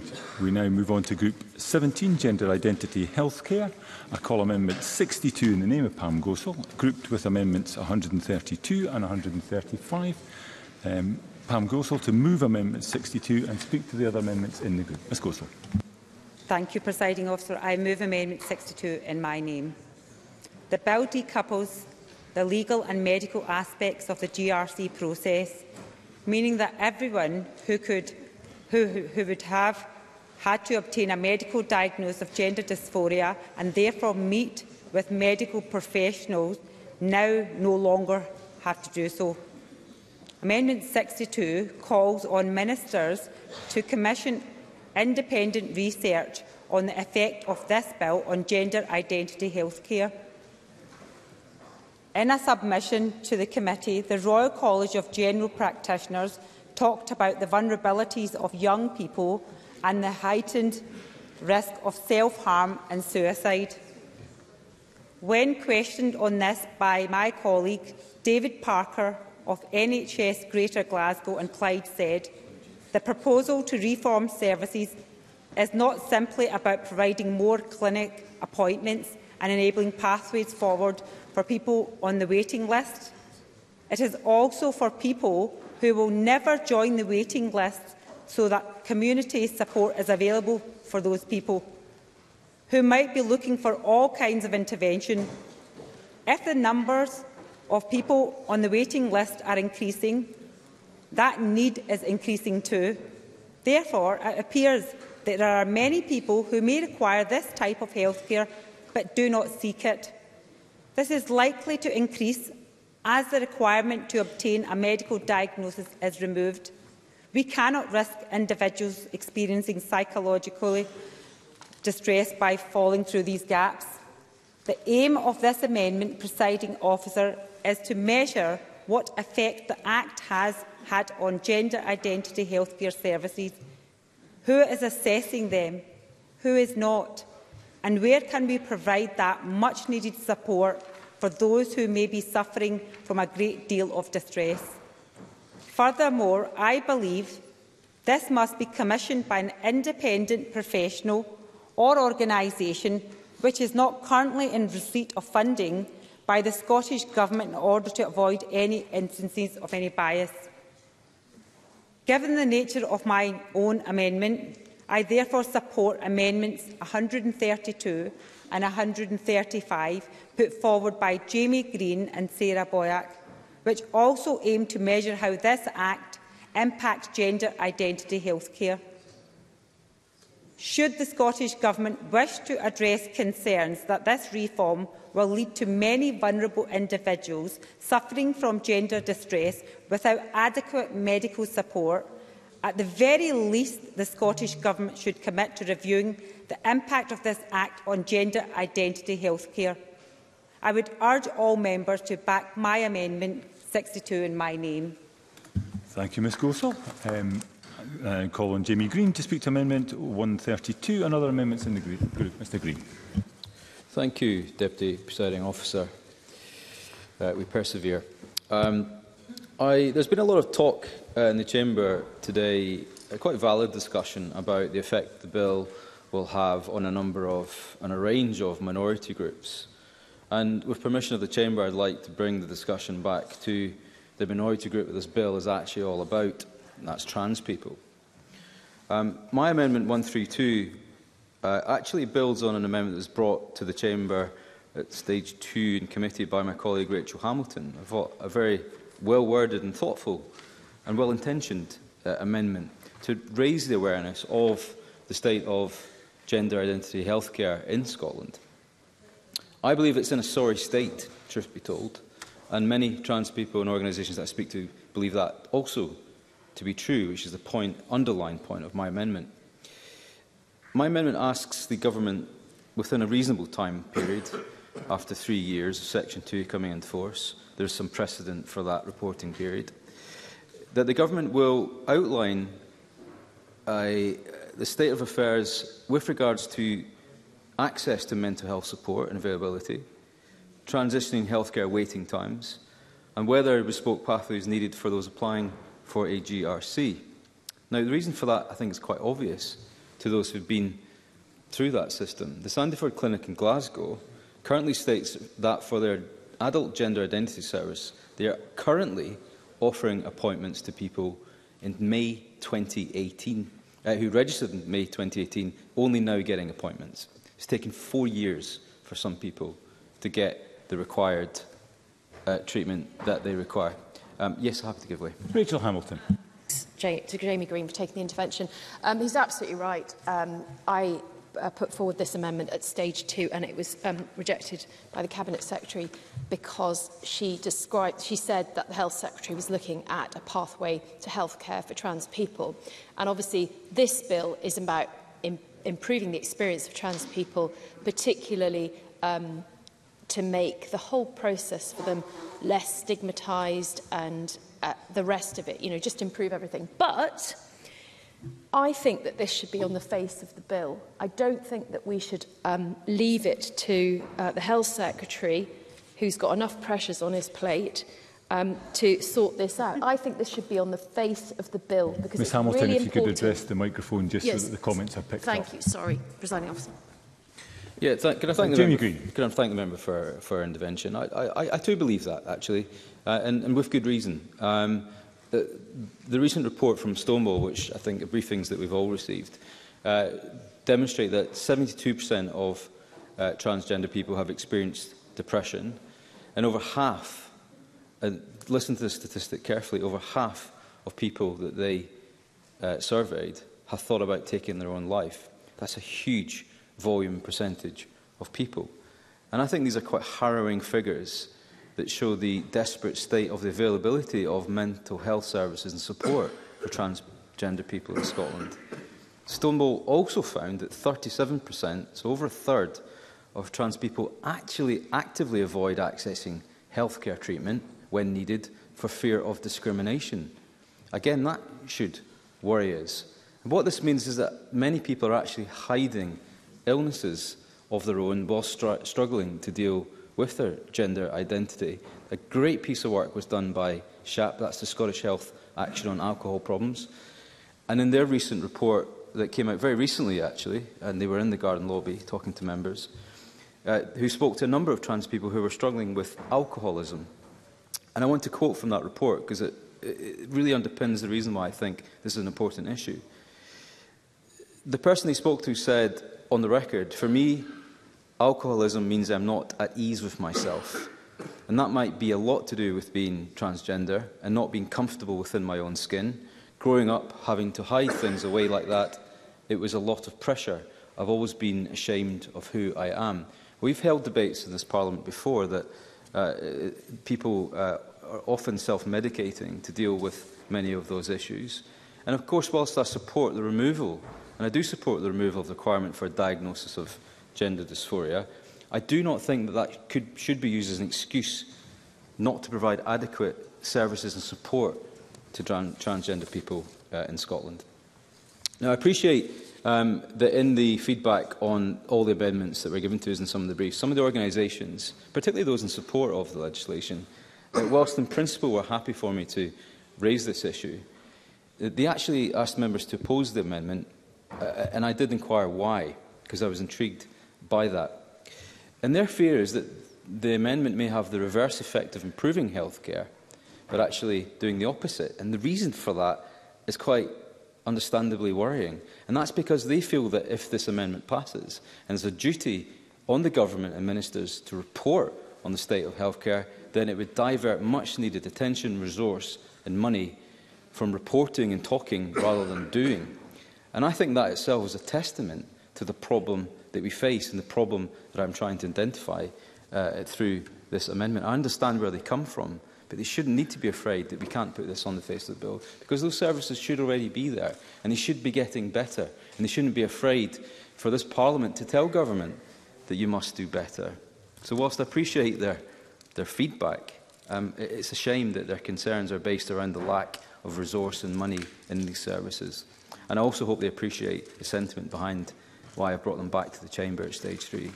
And I hope by doing so that I say to them that I will work hard, as other members will, to improve outcomes for them. That's a duty on all of us. And I would like to think that whatever your views on the bill, and there have been a number of comments expressed this evening which I think should make many of us feel uncomfortable, but whatever your views on this particular legislation, we can all agree that there is a duty, a collective duty on this Parliament to make healthcare provision for transgender people in Scotland much, much better than it is now. We can commit to that, whether you pass this amendment or not. That's something the government could commit to tonight. Thank you. Thank you, Mr Green. Under Rule 9.8.5a, I'm minded to accept a motion without notice to propose that the next time limit be extended by 1 hour and 30 minutes. Happy to do so, Presiding Officer. Thank you, Minister. The question is that the time limit by which the debate on Groups 17 to 19 must then be extended by 1 hour and 30 minutes. Are we all agreed? We are all agreed. I now call Sarah Boyack to speak to Amendment 135 and other amendments in the group. Ms Boyack. Thank you very much, Presiding Officer. I'll try not to fill up an hour and a half with this speech. This amendment that I'm moving, 135, would require Scottish ministers to carry out a review into the impact of this bill into gender identity healthcare in the form of a longitudinal study. Scottish ministers would be required to consult on the remit of the review, but any review would have a focus on improving access to and provision of gender identity healthcare. The review would be repeated each successive 5-year period to deliver a longitudinal study. The committee at stage 1 heard a range of evidence on the provision of trans healthcare, including on the CAST review, which is currently taking place in England. But a number of constituents I've engaged with over the Parliament's consideration of this bill would support work to improve gender identity healthcare in Scotland, because there are significant delays for trans people trying to receive treatment from clinics. And this bill could increase the number of people trying to access these services, which would exacerbate the demand on services that are currently provided. So the review I propose in this amendment would provide reassurances to Parliament that we don't forget individuals applying for a GRC who then go on to experience lengthy waiting periods for treatment they may wish to receive. I think when we pass legislation in this Parliament, we need a joined-up approach to ensure it's successful. And at stage 2, I moved amendments that would require ministers to publish data on trans healthcare waiting times. I welcome the reassurance I had from the Scottish Government, from the Minister, in the letter she sent me on the 9th of December, which outlined the fact that the Scottish Government is currently looking at work being done by Public Health Scotland to improve the quality of data on healthcare waiting times, as was committed to in the NHS Gender Identity Services Strategic Action Framework 2022 to 2024. But I honestly believe we need more than that, because this bill will simplify the process to obtain a GRC, and there has been consideration on why the simplification is required. And it is possible, as the number of people applying for and obtaining a GRC increases, then we will see an increase in the number of people who need to and wish to access gender identity healthcare and potentially more complex needs. And this could be a direct impact of this bill. So I hope Parliament will agree to my amendment so we can ensure that health services deliver for the needs and demands of trans people both now and in the future. And finally, I've referenced the need for longitudinal health to be assessed. It's important that trans people get the support they need, not just in the earlier years of their transition on a short-term basis, but throughout their lives, so that this is not a one-off piece of work, but something which will need to be continued going forward, so that the health services we have in Scotland understand people's needs going forward. So I move Amendment 135 in my name. If I can briefly just comment on the other two amendments. Amendment 62 in the name of Pam Gosal, I understand would require the Scottish Government to start a review similar to the CAST review in Scotland, and I think that's something we should support, and I would support this amendment if Pam Gosal moves it. Amendment 132 in the name of Jamie Green would require a review on the availability of trans healthcare 3 years after commencement, and given that that's aimed to ensure trans trans healthcare is available and meets the needs of trans people, I would support Amendment 132. And the point made by Jamie Green in moving his amendment, I think, were very well made, because the delays and pressures people are experiencing are going to really impact on the experiences of people going forward. And I think we need to reflect on the statistics that he talked about in his speech. These amendments, I think, collectively would strengthen the impact of this bill, would make it more successful, and for those reasons, I hope colleagues will support them all. Thank you. Thank you, Ms Boyack. Can I call the Cabinet Secretary to respond? Thank you, Presiding Officer. As I would hope the members who have amendments in this group are already aware, the Scottish Government published a strategic action framework for gender identity service improvement in December 2021, which set out a series of commitments that we are working to progress with NHS Scotland and other stakeholders, with some investment to make that happen. This included a commitment to commission Public Health Scotland to provide regular publication of robust, validated data on waiting times to access specialist clinical services, and that commission has been made and work is ongoing to deliver this by Public Health Scotland. We also made a commitment, Sarah Boyack has just referred to make available funding for research into the long-term health outcomes of people accessing gender identity healthcare in Scotland. That process is ongoing, led by the Chief Scientist's Office within the Scottish Government's Health and Social Care Directorates, with a funding call issued to Scottish academic institutions in August. Therefore, much of what is sought by the amendments in this group have already begun and are ongoing outside of the bill, which, of course, I would remind members is about the process and requirements for applying for legal gender recognition, and not about access to and the delivery of gender identity healthcare. Yes. Jamie Green. I appreciate the Cabinet Secretary's intervention. Look, the Cabinet Secretary knows I'm not trying to muddy the water with regards to the remit of the bill. That's been clear throughout my speaking over the last few days. But there is a valid point here, and the point is now, under the existing volume of people going through the system and applying for GRC, there are years and years and years worth of waiting lists to get specialist help. If we pass the bill and that volume increases, and there's an expectation that it will increase, then those waiting times are simply going to get longer and longer, unless the government puts more resource and cash into it. So that's why it is so important that the bill reflects that, because that will be an effect of the direct effect of the legislation that passes. Cabinet Secretary. So let me first of all recognise the point Jamie Green is making about the waiting times and the need to make improvements. And that, of course, is why the Strategic Action Framework for Gender Identity Service Improvement was published, and the investment that is required to make those improvements. Now, as Jamie Green knows, a GRC is not required in order to access gender identity health. I think the data and the monitoring of the data will show whether or not there is an increase from this legislation. I think my feeling is that there is not, because it is about people who are seeking gender identity healthcare, whether or not they would be pursuing a gender recognition certificate. And not everybody would want to do so, and not everybody who is wanting a gender recognition certificate would want to access healthcare. But I'll come on to the data collection in a second. So, on the basis of all of that, I don't support Amendments 62, 132 and 135. I do recognise that these amendments may be motivated by a desire, as Jamie Green has just said, to improve the provision of gender identity health care services.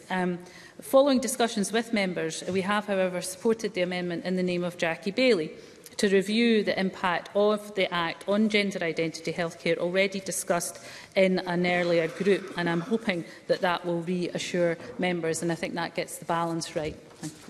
Thank you, Cabinet Secretary. I now call on Pam Gosal to wind up press or withdraw Amendment 62. Ms Gosal. Thank you, Presiding Officer. We've heard throughout this debate about the need for the collection of data and other aspects which will undoubtedly be affected by this bill, such as criminal justice, single-sex services, and a review on its impact on the gender identity healthcare is no less important. I am disappointed, however, not surprised at the SNP government's reluctance to review the gender identity healthcare, as I imagine, much like the CAS review, it would provide a case for further pausing any reforms to the gender recognition process and shedding light on what appears to be a healthcare pathway which does not follow the routine medical process. I believe a review into the effect of this Act on gender identity healthcare will provide some reassurances for those who are concerned about the decoupling of the legal medical process. Cabinet Secretary. Just to be absolutely clear, the very last sentence that I just said in my remarks was that following discussions with Jackie Bailey, the amendment that we passed or agreed to will review the impact of the Act on gender identity healthcare. It's exactly what the member is asking for. Does she not recognise that? Pam Gossel. I thank the Cabinet Secretary for a response, but what I'm asking for is why are you not then passing this grouping that we've asked for? Anyway, the SNP's government removal of all safeguards increases the likelihood that children, young people and vulnerable individuals may go without much-needed support, and therefore I would urge all members to back the amendments in this group. Thank you. Ms Gossel, you're pressing the amendment. Ms Gossel? Ms Gossel, you're pressing... Yes, I move. Thank you. The question is Amendment 62 be agreed to. Are we all agreed? Parliament's not agreed. There will be a division and members should cast their votes now.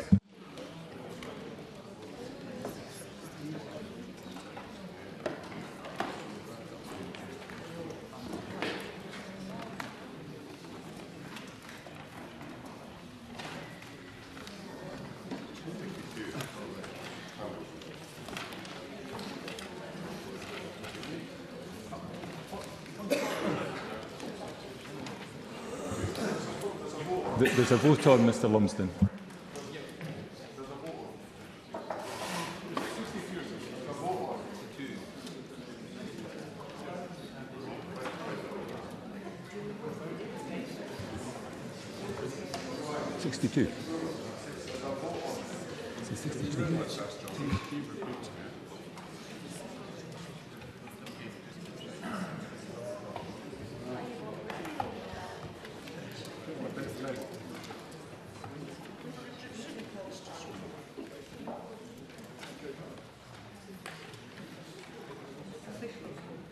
And the vote is closed.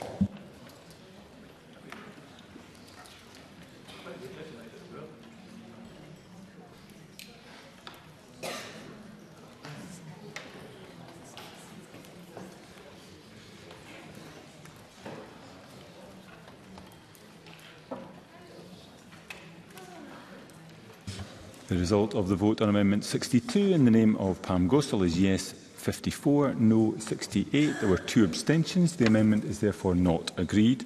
Call Amendment 123 in the name of Pam Gossel, already debated with Amendment 54. Pam Gossel to move or not move? Moved, please. Question is that Amendment 123 be agreed to. Are we all agreed? No. Parliament is not agreed. There will be a division and members should cast their votes now.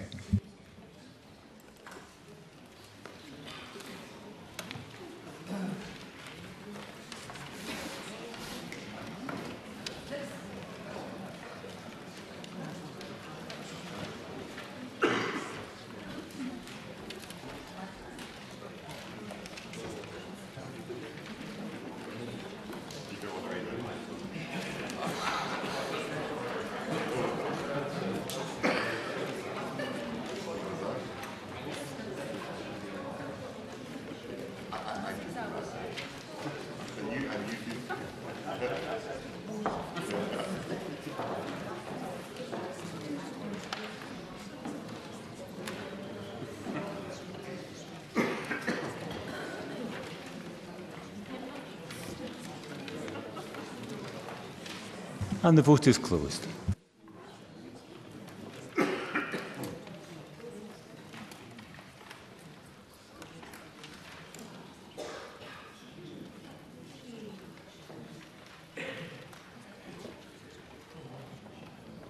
The result of the vote on Amendment 123 in the name of Pam Gosal is yes 36, no 67. There were 22 abstentions. The amendment is therefore not agreed. With that, we move to Group 18, reporting. I call Amendment 124 in the name of Rachel Hamilton. Group with Amendments 63, 64, 65, 125 and 66. Rachel Hamilton to move Amendment 124 and speak to all other amendments in the group. Ms Hamilton. Thank you, Presiding Officer. I move the amendment in my name. My first amendment in this group would shorten the time period in which the Registrar-General would be required to report on the information mentioned in subsection 5. Given the evidence that this bill will open up the possibility of obtaining a GRC to a much larger and wider and diverse group of people, I believe it is important that the impact of this is assessed more regularly than 1 year. Moreover, as set out in Amendment 125, the scope of the Registrar-General's duty to report should be expanded to include the number of applications for gender recognition certificates and confirmatory gender recognition certificates that are rejected, the number of applicants under the age of 18, the number of gender recognition certificates granted to applicants under the age of 18, and the number of applications for gender recognition certificates and confirmatory gender recognition certificates where the acquired gender is male or female.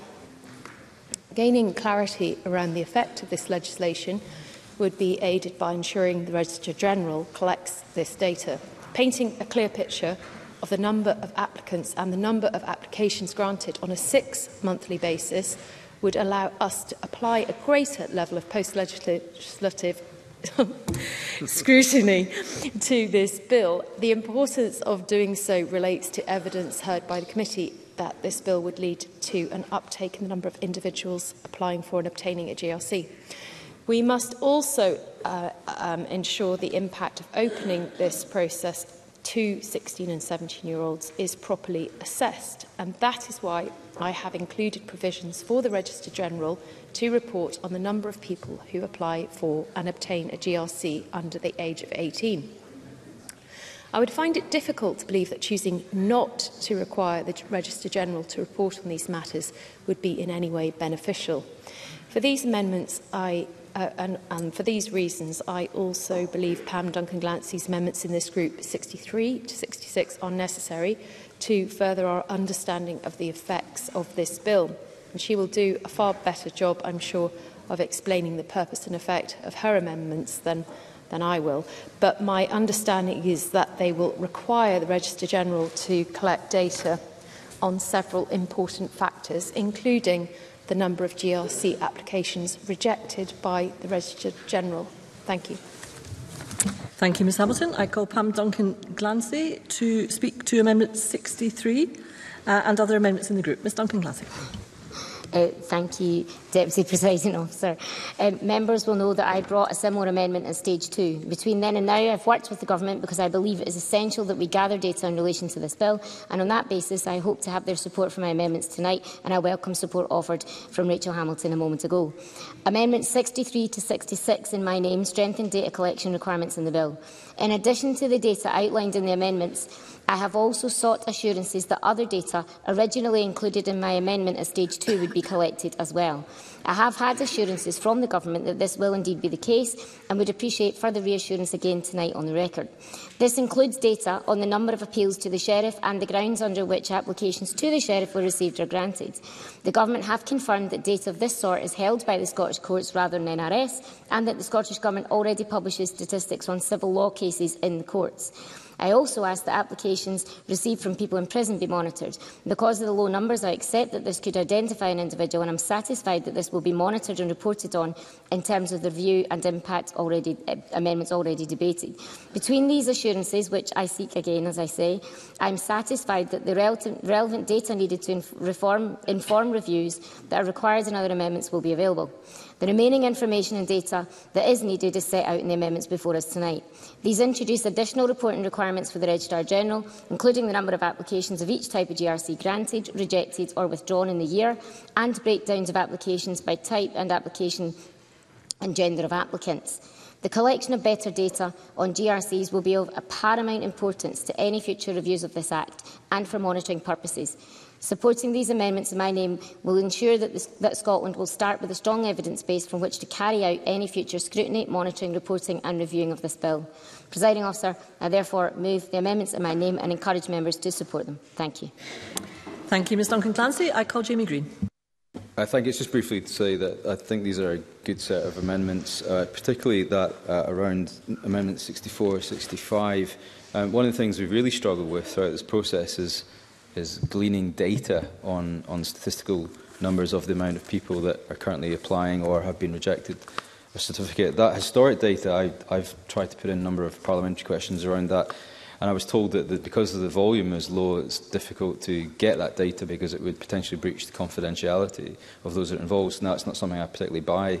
I think that data is important. It doesn't need to have names, addresses and faces attached to it, but that data will help inform public policy. We also have enhanced data that may arise from census data, whilst that wasn't the most perfect exercise in the world as we saw, but it is nonetheless helpful to inform public policies. And I would ask members that even if they are generally not supportive of the legislation, to at least allow the collection of valuable data to help inform future public policy to be collected.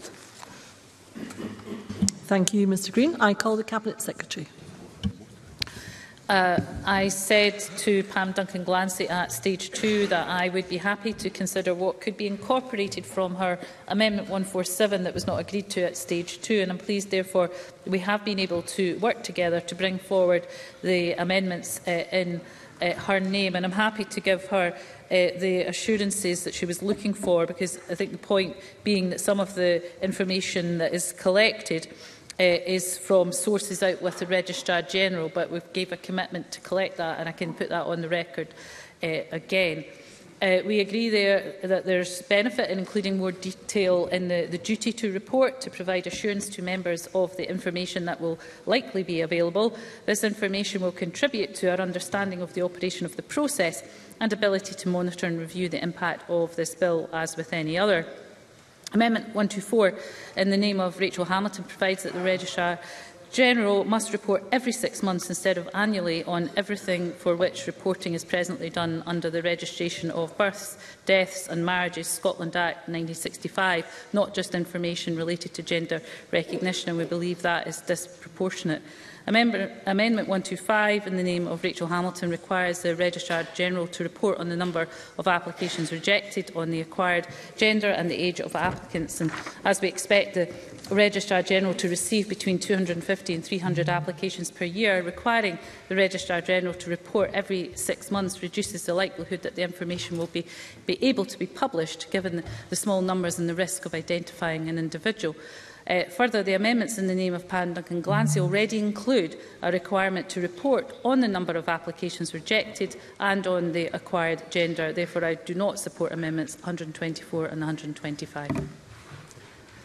Thank you, Cabinet Secretary. I call on Rachel Hamilton to wind up and to press or withdraw Amendment 124.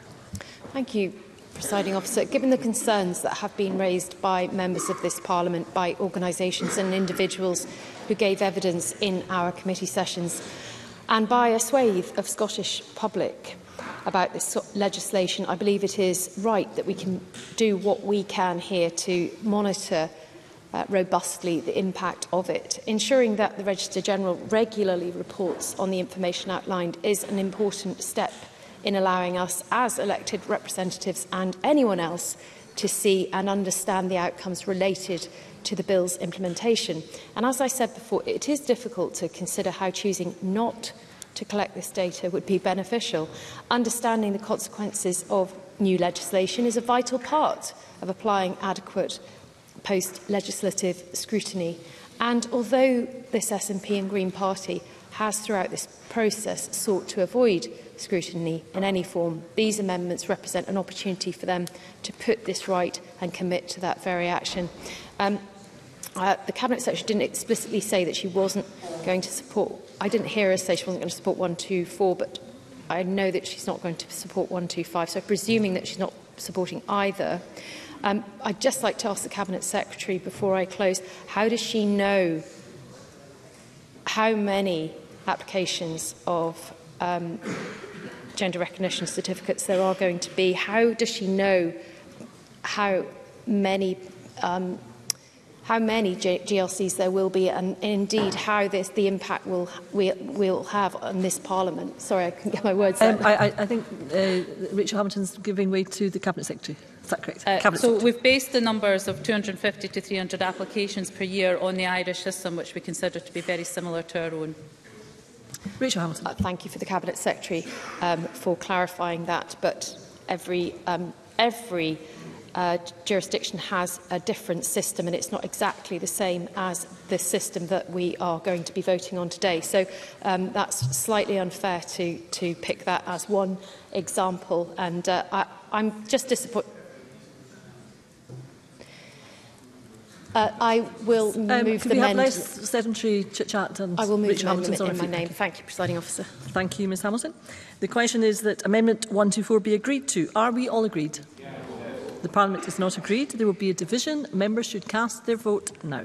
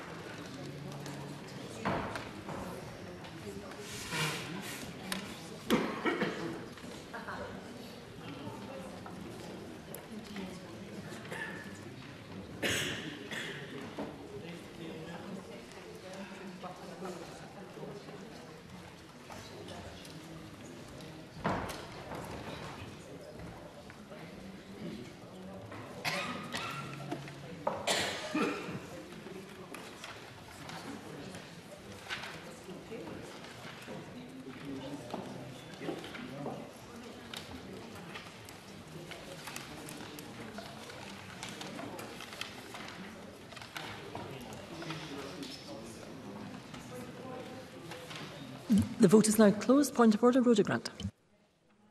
Stopped working after I voted, and I want to check if I voted. Your vote had not been recorded, but it will now be recorded. Could I vote no, please? You voted no. Thank you, Ms Grant, for the clarification.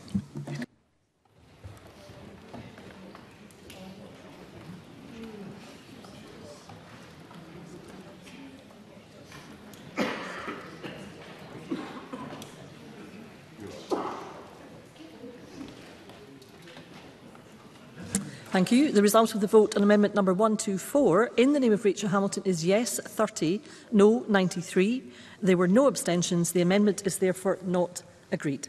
I call amendment 63 in the name of Pam Duncan-Glancy, already debated with amendment 124. Pam Duncan-Glancy, to move or not move? Move.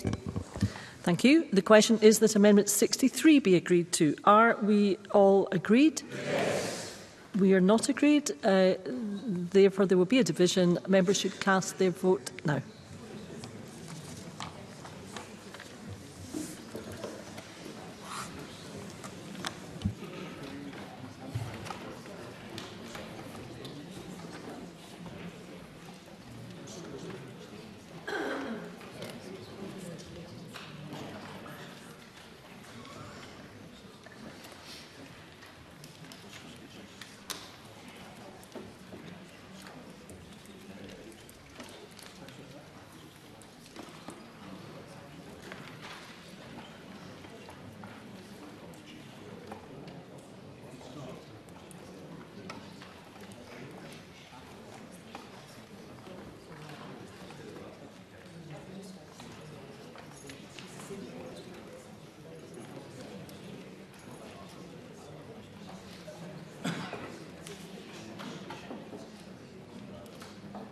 The vote is now closed.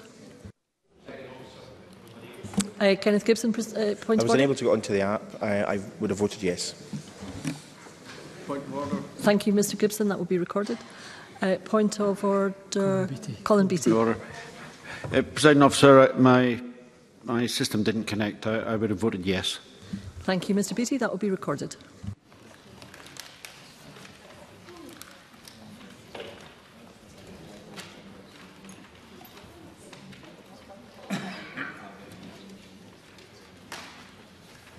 Thank you. The result of the vote on amendment number 63 in the name of Pam Duncan Clancy is yes, 123. There were no votes against. There were 3 abstentions. The amendment is therefore agreed. The question, I call Amendment 64 in the name of Pam Duncan Clancy, already debated with Amendment 124. Pam Duncan Clancy, to move or not move? Moved, Presiding Officer. Thank you. The question is that Amendment 64 be agreed to. Are we all agreed? Yes. The Parliament is not agreed. There will be a division. Members should cast their vote now.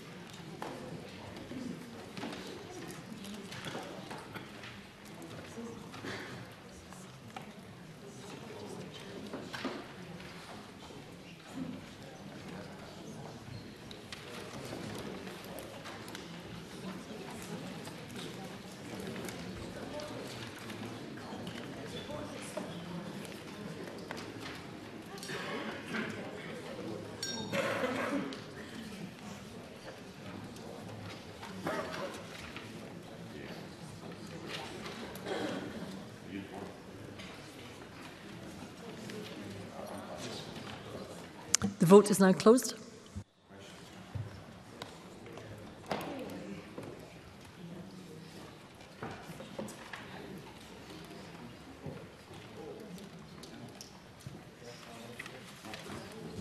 Thank you. The result of the vote on amendment number 64 in the name of Pam Duncan Clancy is yes, 121.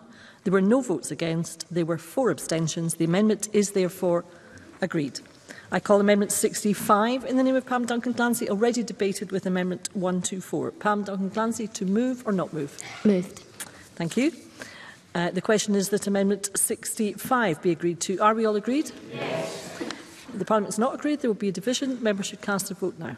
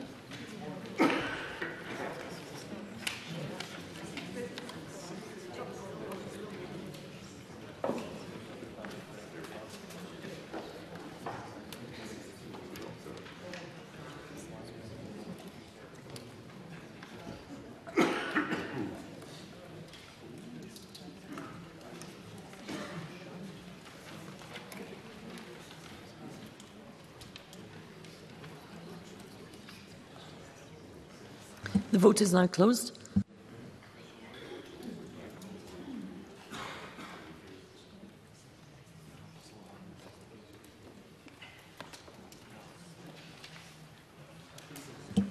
Thank you. The result of the vote on amendment number 65 in the name of Pam Duncan Clancy is yes, 122. There were no votes against. There were 3 abstentions. The amendment is therefore agreed. I call Amendment 125 in the name of Rachel Hamilton, already debated with Amendment 124. Rachel Hamilton, to move or not move? Moved. Thank you. The question is that Amendment 125 be agreed to. Are we all agreed? No. The Parliament is not agreed. There will be a division. Members should cast their vote now.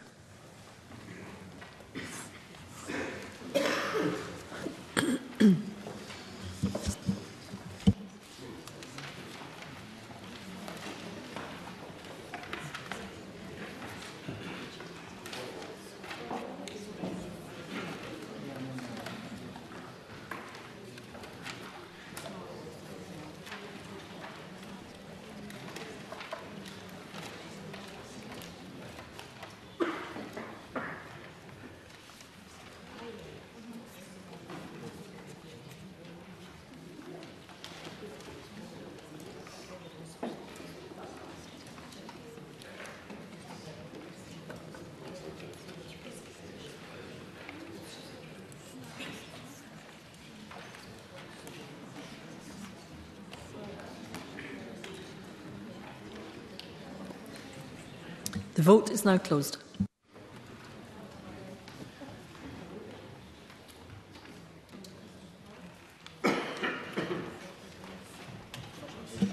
Thank you. The result of the vote on amendment number 125 in the name of Rachel Hamilton is yes 36, no 90. There were no abstentions. The amendment is therefore not agreed. I call amendment number 66 in the name of Pam Duncan-Glancy, already debated with amendment 124. Pam Duncan-Glancy, to move or not move? Moved. Thank you. The question is that amendment 66 be agreed to. Are we all agreed? Yes. The Parliament has not agreed. There will be a division. Members should cast their vote now.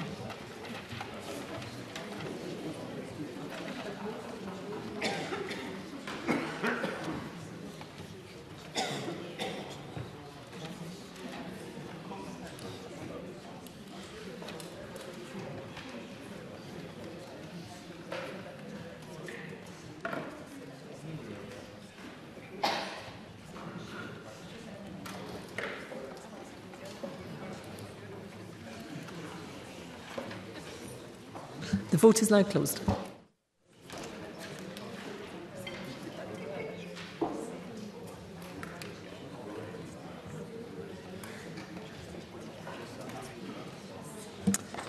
Thank you. The result of the vote on amendment number 66 in the name of Pam Duncan-Glancy is yes 122.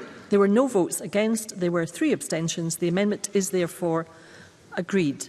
I call amendment number 67 in the name of Brian Whittle, already debated with amendment 122. Brian Whittle, to move or not move? Moved, please. Thank you.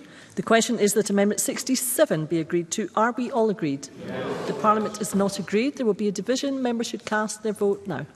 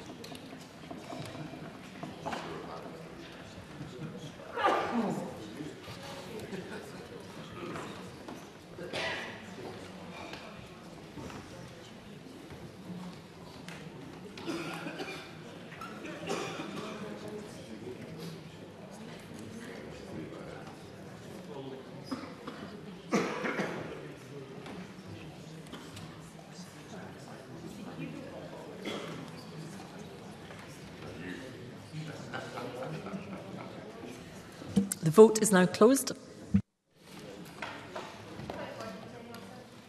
Point of order, Mary McCallan. Thank you. My app froze. I would have voted no. Thank you, Ms McCallan. That will be recorded.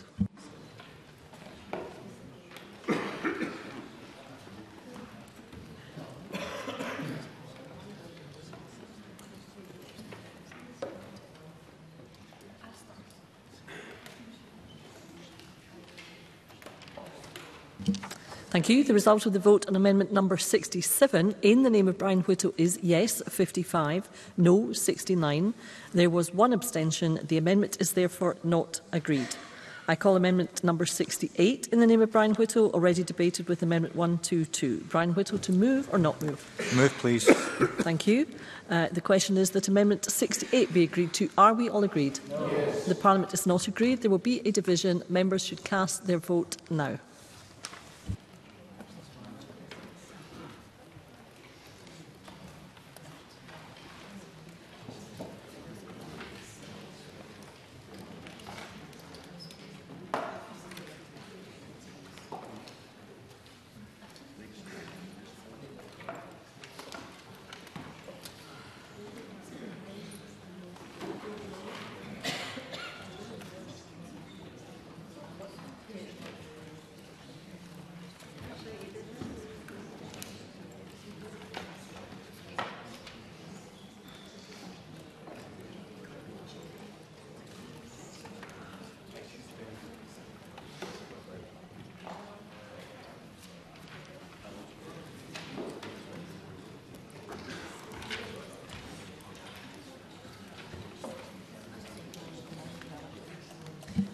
vote is now closed.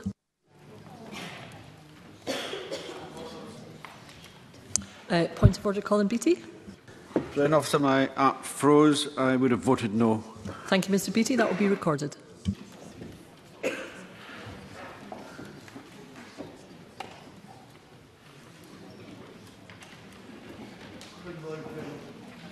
Point of order, Jeremy Balfour. I just wanted to check my phone is disclosing whether my vote was counted or not. Thank you, Mr Balfour. Your vote was counted. Thank you. Thank you. The result of the vote on amendment number 68 in the name of Brian Whittle is yes 58, no 67. There were no abstentions. The amendment is therefore not agreed. We will now move to Group 19 on data collection. I call Amendment 69 in the name of Pam Gozel, grouped with Amendments 70 and 126. Pam Gozel to move Amendment 69 and speak to all amendments in the group. Ms Gozel. Thank you, Presiding Officer. As this is the final grouping, I will try to deliver to the best of my ability, bearing in mind it is nearly midnight and I am slightly just feeling tired now.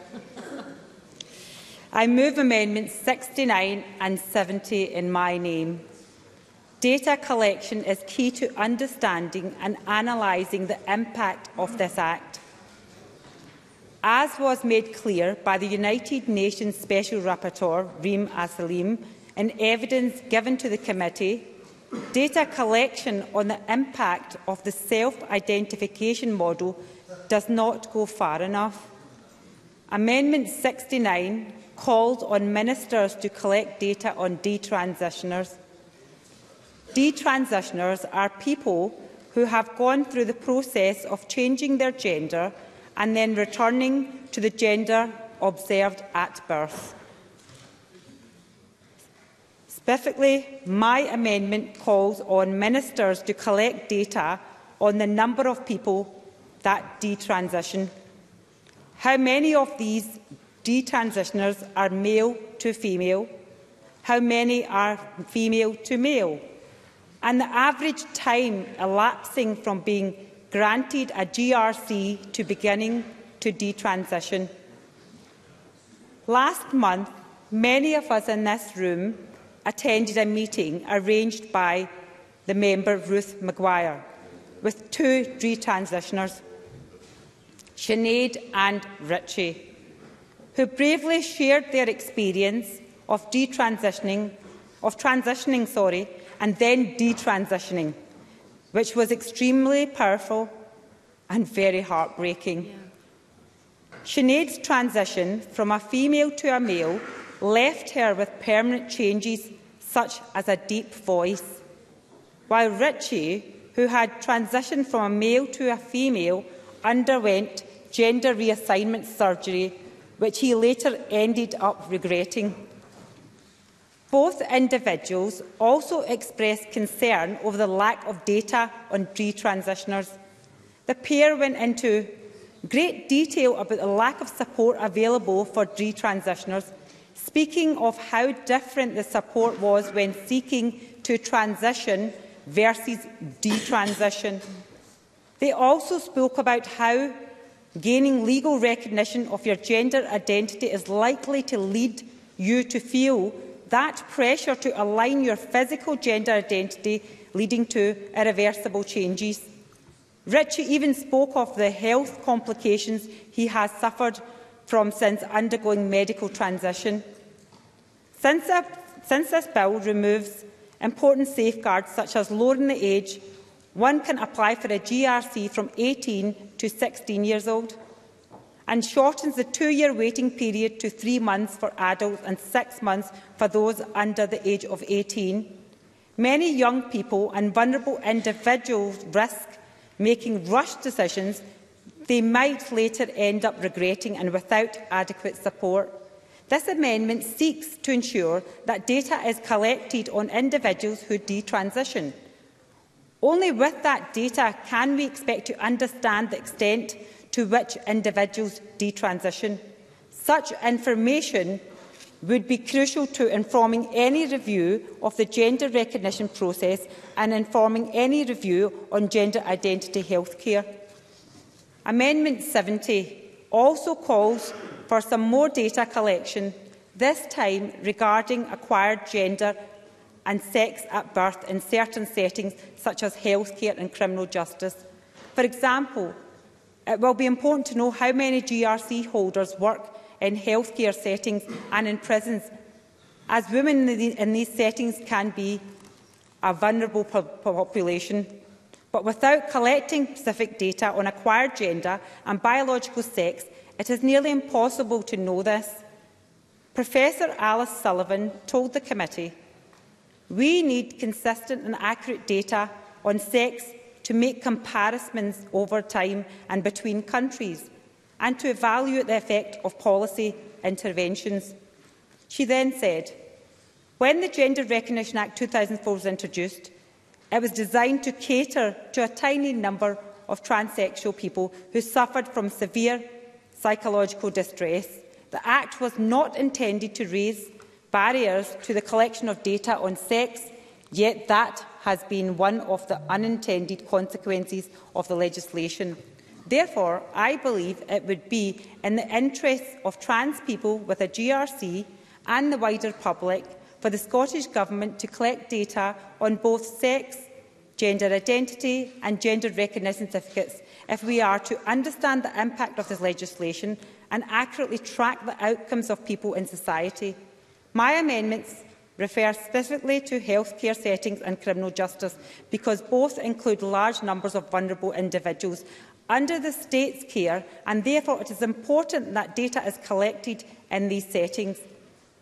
Speaking to the committee on Monday, the United Nations independent expert on sexual, oriental and gender identity, Victor Madrigal-Borloz, mentioned that previously no one knew about violence against transgender people because they were being recorded as men. However, I believe that given that conflation of data collection on both sex and gender identity and a substantial increase expected in the number of people holding GRCs, it is important that we do not conflate these terms for the purpose of data collection. Otherwise, instead of trans women being recorded as men, they will be recorded as women, and we will still lack data on violence against trans people. Data collection is the least that can be done to monitor the impact of this bill, so I hope that members will support my amendments in this group. I will support Stephanie Callaghan's Amendment 126, which also calls for more data collection in public sector settings and on biological sex and gender regarding the number of those holding a GRC. Thank you, Ms Gozo. I now call on Stephanie Callaghan to speak to Amendment 126 and other amendments in the group. Ms Callaghan. Thank you, Presiding Officer, and I move Amendment 126 in my name. My amendment is a very simple one that places a duty on the Scottish Government to ensure all public sector bodies collect data on biological sex alongside data on gender identity. And this amendment is not designed to frustrate, challenge or place onerous demands on the Scottish Government and public bodies. It is purely about ensuring access to clear, accurate baseline data on both biological sex and gender identity now and in the future. Throughout this amendment stage and during committee evidence sessions, we've heard opposing views on pretty much every issue, but I think it's fair to say that the value of good data is something we can all agree on. Therefore, I'm proposing that Scotland's public bodies routinely and as a duty collect, retain and report quantitative data on biological sex, including all administrative and in-service process data, in addition to legal sex gender identity. Presiding Officer, data is an essential tool for health and well-being, and we already know that many medicines we use today affect male and female bodies differently. However, we also need good data for diseases and medicines that we don't yet know about. Researchers have found that missing data in patients on sex and gender has meant there is no accurate data on whether trans and non-binary people were, for example, more or less affected by COVID-19. Yes, I will. Tess White. Thank you to Stephanie Callaghan for taking an intervention. Does the member think that a public board that's 50% men and 50% transgender women is gender balanced? Stephanie Callaghan. I don't really see where that's particularly relevant to this one, but I would actually agree. Now, some may argue that this is just a matter of personal choice. If a transgender person wants to change their sex on their medical records, even with those associated risks, then that is their choice. But are people receiving the best advice for their health? There are countless reports of people missing cancer screenings and experiencing delays in receiving care. The importance of longitudinal data is a fundamental principle for researchers and healthcare professionals that allows them to understand people's lives over time and improve services for all people. While some will say there is no reason the legislation that we're considering would affect data collection, Professor Sullivan told the committee that would be an understandable assumption, but it would be a mistake. The Professor went on to say, when the Gender Recognition Act 2004 was introduced, it was designed to cater to a tiny number of transsexual people who suffered from severe psychological distress. The Act was not intended to raise barriers to the collection of data on sex, yet that has been one of the unintended consequences of the legislation. On that point, would you give way?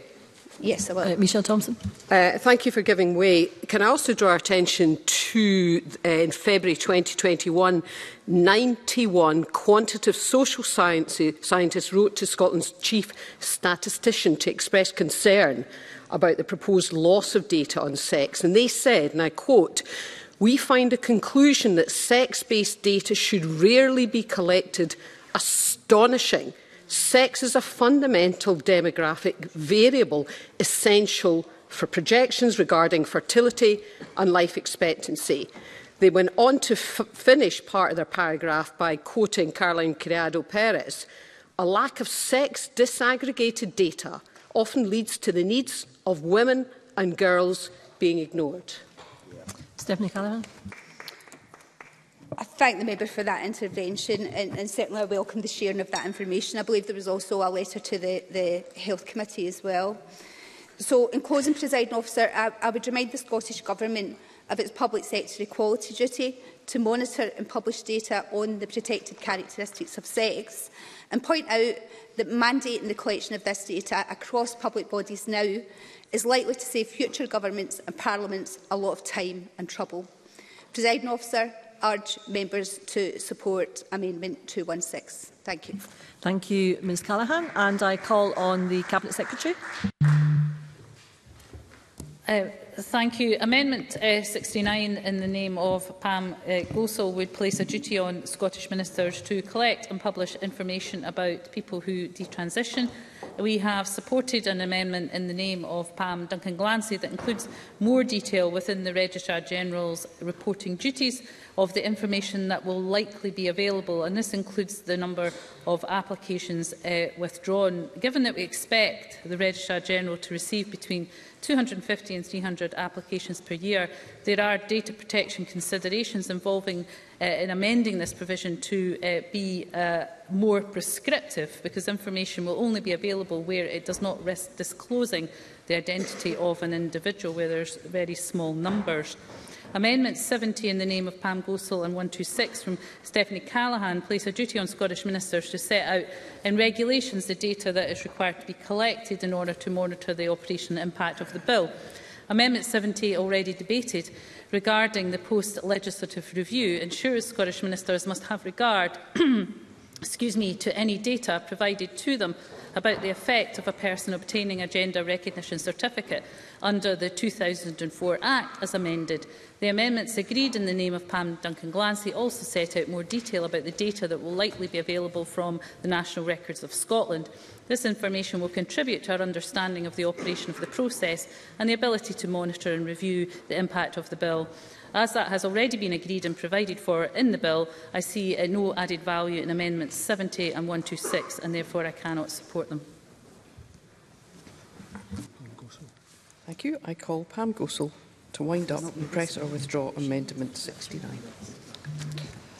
Thank you, Presiding Officer. I'm disappointed once again that the Cabinet Secretary isn't accepting the amendments in this grouping.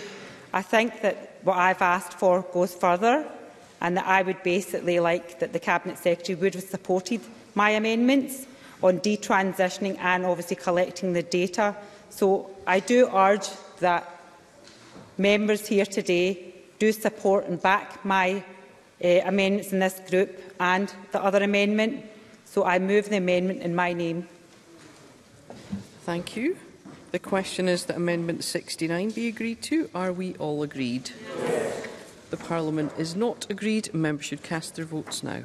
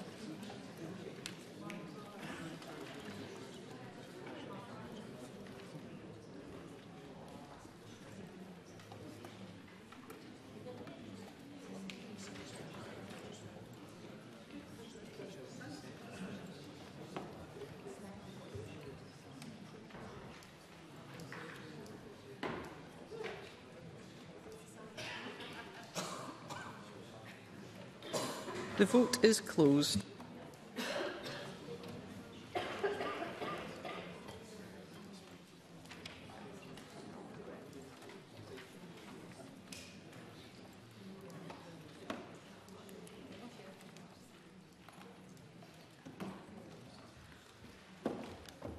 The result of the vote on amendment number 69 in the name of Pam Gossel is yes 55, no 70. There were no abstentions. The amendment is therefore not agreed. I call amendment 70 in the name of Pam Gossel, already debated with amendment 69. Pam Gossel, to move or not move? Move, please. Thank you. The question is that amendment 70 be agreed to. Are we all agreed? The Parliament is not agreed. Members should cast their votes now.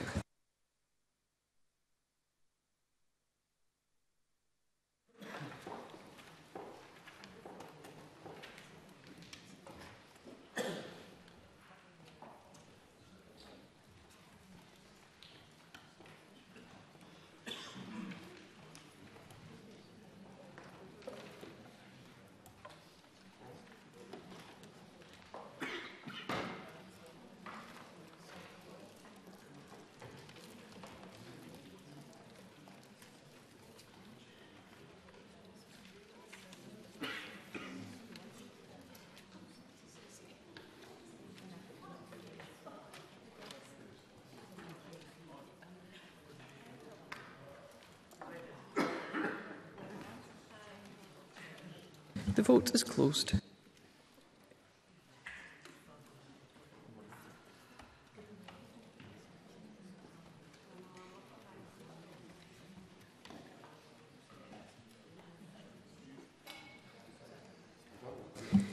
The result of the vote on amendment number 70 in the name of Pam Gossel is yes 53, no 71. There were no abstentions. The amendment is therefore not agreed. I call amendment 126 in the name of Stephanie Callaghan, already debated with amendment 69. Stephanie Callaghan, to move or not move? Move, please. The question is that amendment 126 be agreed to. Are we all agreed? Yes. Parliament is not agreed and members should cast their votes now.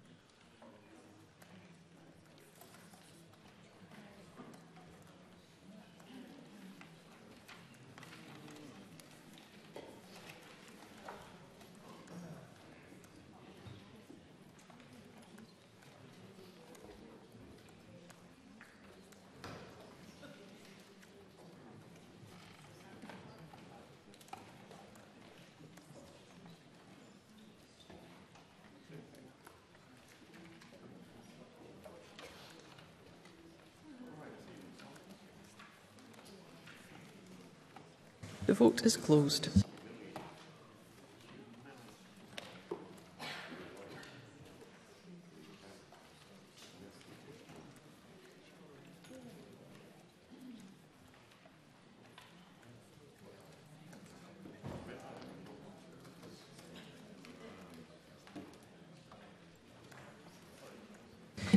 The result of the vote on amendment number 126 in the name of Stephanie Callaghan is yes 58, no 66. There were no abstentions. The amendment is therefore not agreed.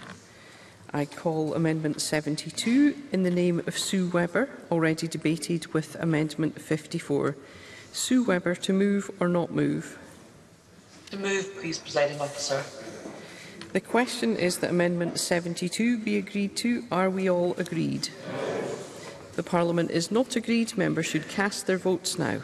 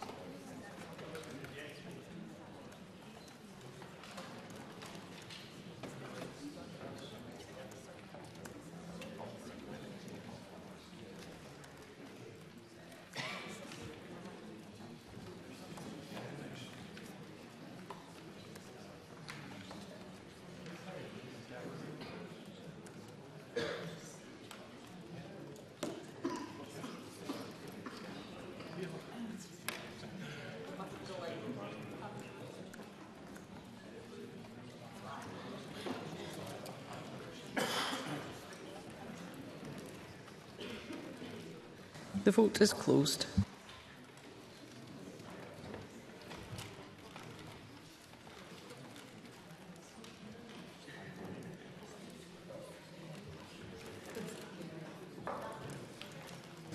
The result of the vote on amendment number 72 in the name of Sue Webber is yes 32, no 94. There were no abstentions. The amendment is therefore not agreed.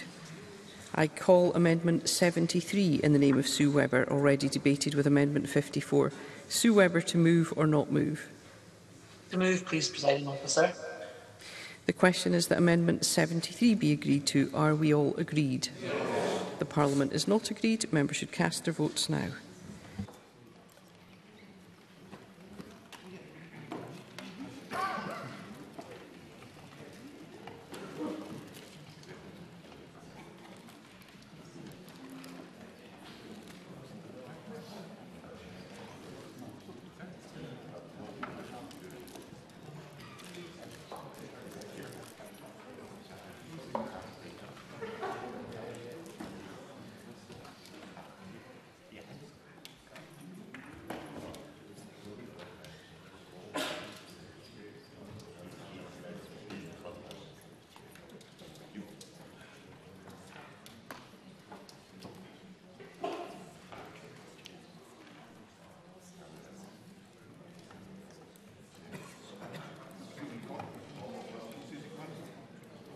The vote is closed.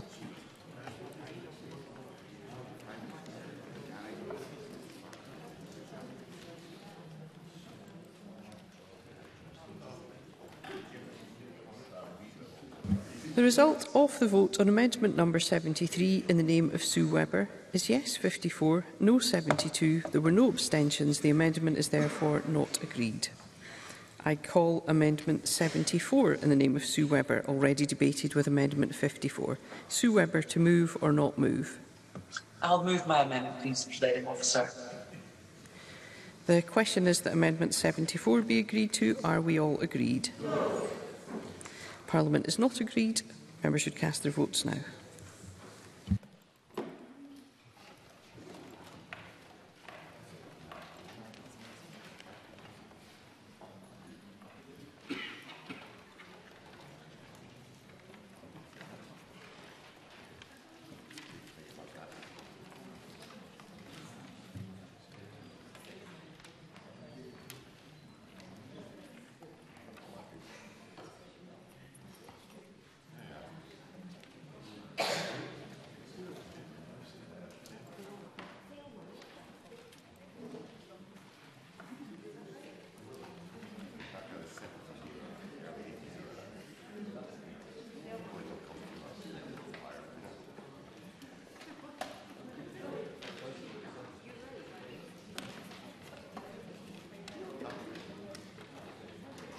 The vote is closed.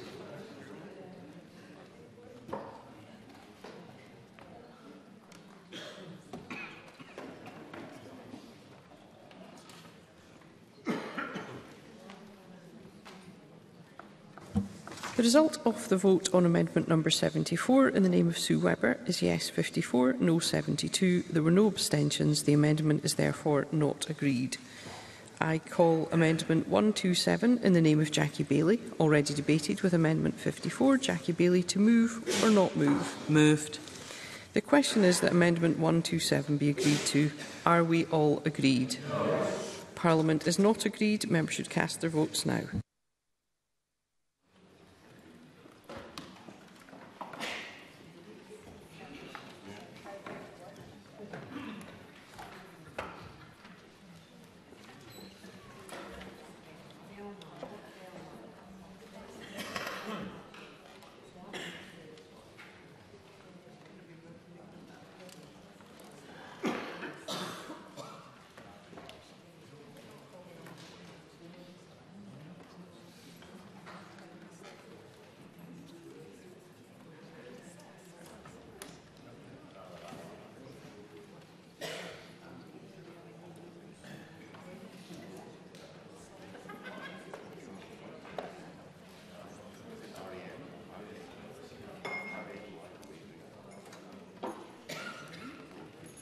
The vote is closed.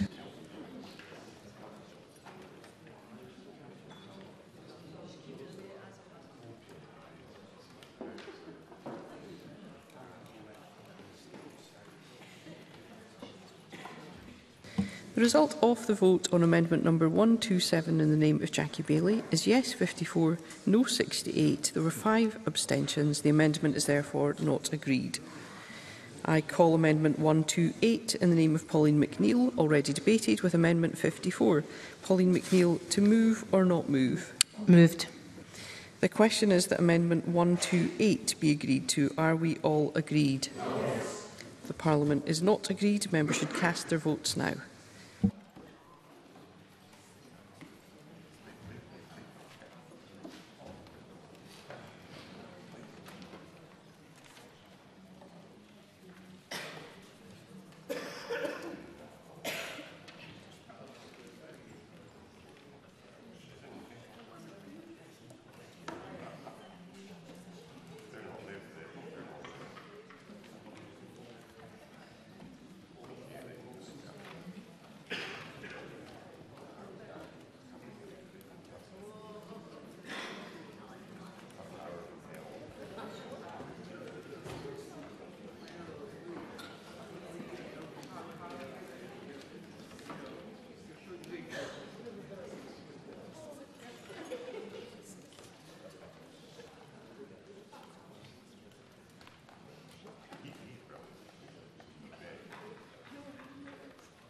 The vote is closed.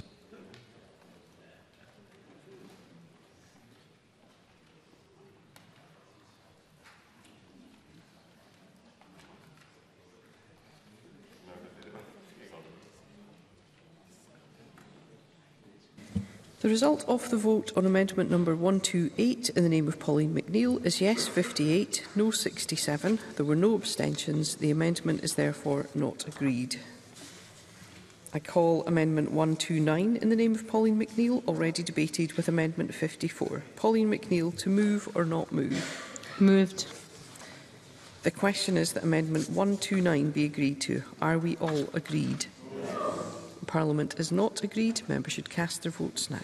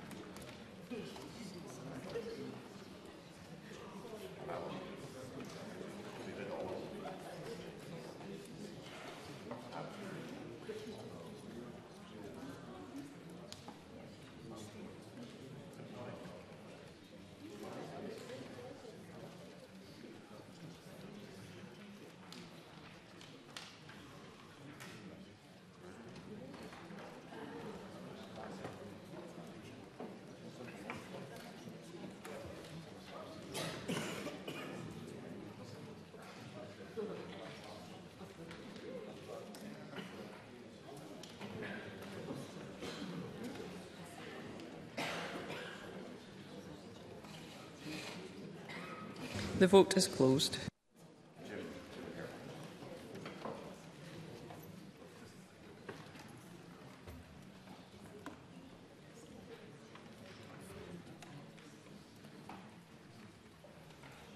The result of the vote on amendment number 129 in the name of Pauline McNeill is yes 59, no 66. There were no abstentions. The amendment is therefore not agreed.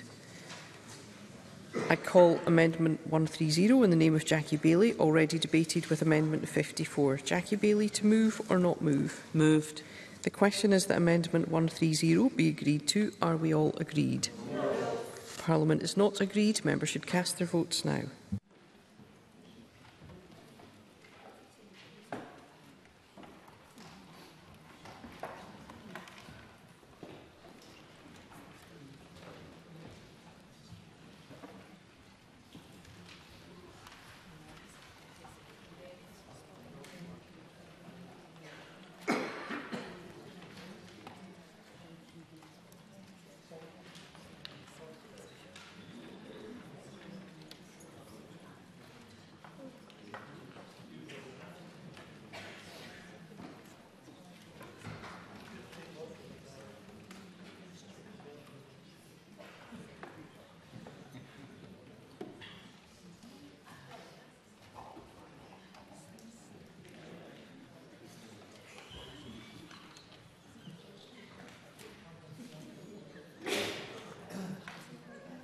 The vote is closed.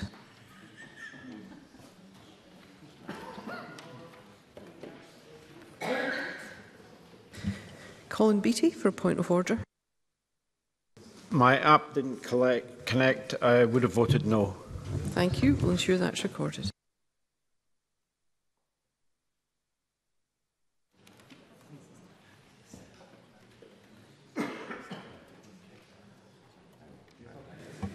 The result of the vote on amendment number 130 in the name of Jackie Bailey is yes 60, no 66. There was one abstention. The amendment is therefore not agreed. I call amendment 13 in the name of Jeremy Balfour, already debated with amendment 122. Jeremy Balfour, to move or not move? Move, please, Presiding Officer. The question is that amendment 13 be agreed to. Are we all agreed? The Parliament is not agreed. Members should cast their votes now.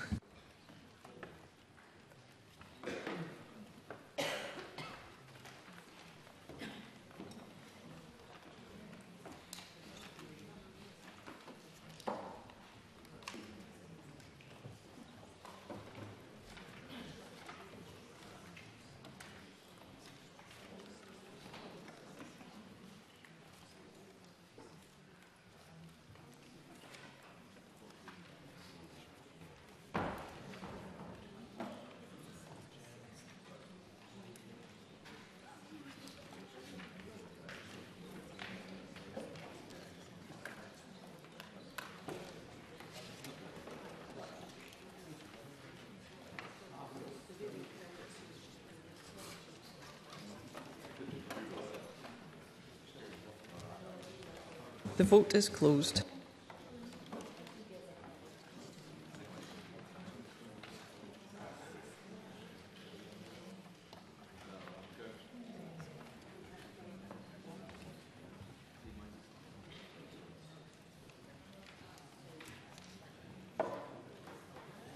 The result of the vote on amendment number 13 in the name of Jeremy Balfour is yes 62, no 63. There were no abstentions. The amendment is therefore not agreed. I call amendment 14 in the name of Jeremy Balfour, already debated with amendment 122. Jeremy Balfour, to move or not move? Move, please, Presiding Officer. The question is that amendment 14 be agreed to. Are we all agreed? Yes. Parliament is not agreed and members should cast their votes now.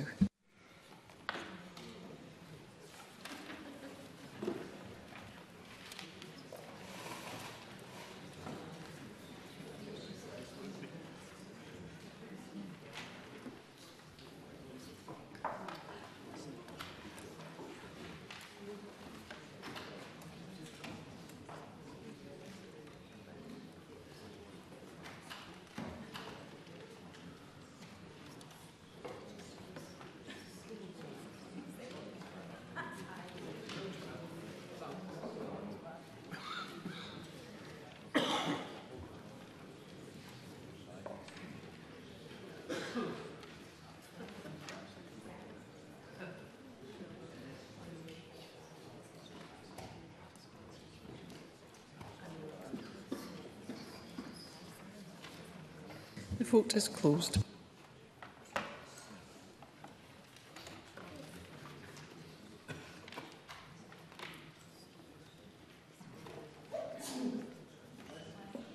The result of the vote on amendment number 14 in the name of Jeremy Balfour is yes 59, no 68. There were no abstentions. The amendment is therefore not agreed. I call amendment 71 in the name of Ash Regan, already debated, with amendment 122. Ash Regan, to move or not move? Oh, sorry, moved. The question is that amendment 71 be agreed to. Are we all agreed? Yes. Parliament is not agreed and members should cast their votes now.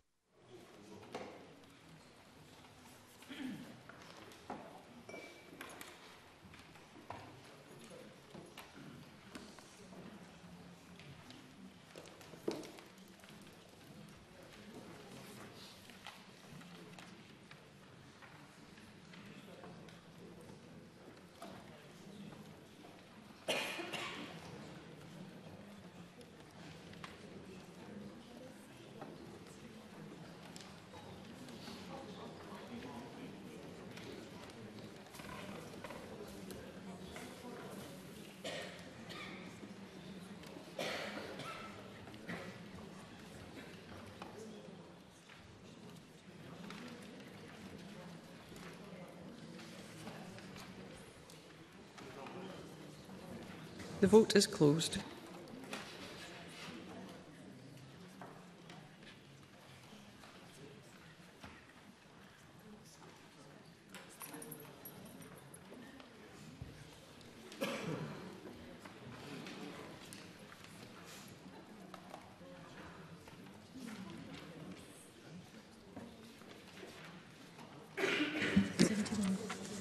So it's a yes. 64, no 63, no abstentions. The result of the vote on amendment number 71 in the name of Ash Regan is yes 64, no 63. There were no abstentions. The amendment is therefore agreed.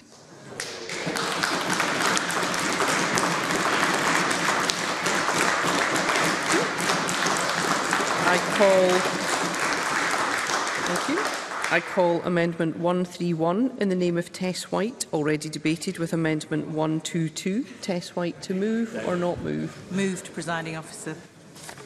The question is that amendment 131 be agreed to. Are we all agreed? The Parliament is not agreed. Members should cast their votes now.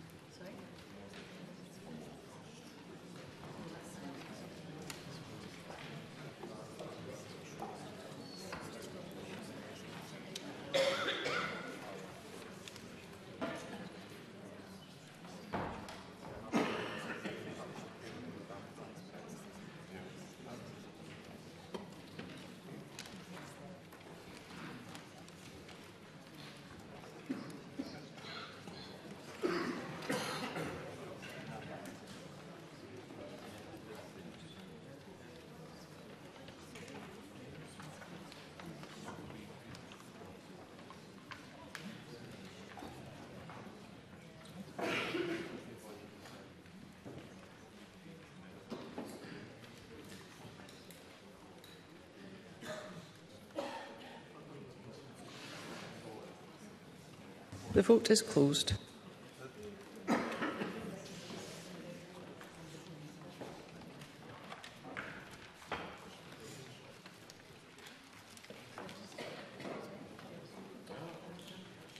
The result of the vote on amendment number 131 in the name of Tess White is yes 53, no 73. There were no abstentions. The amendment is therefore not agreed.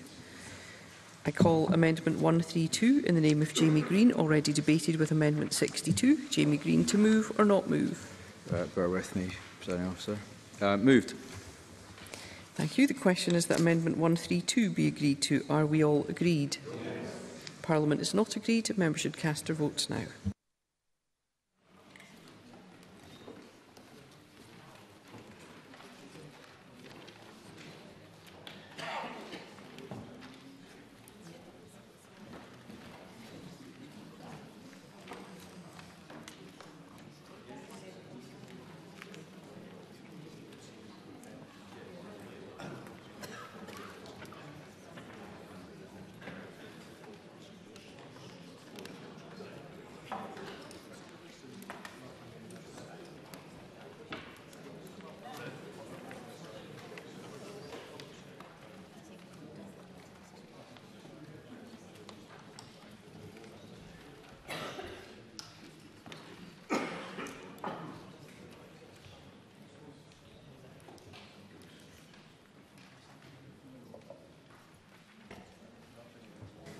The vote is closed.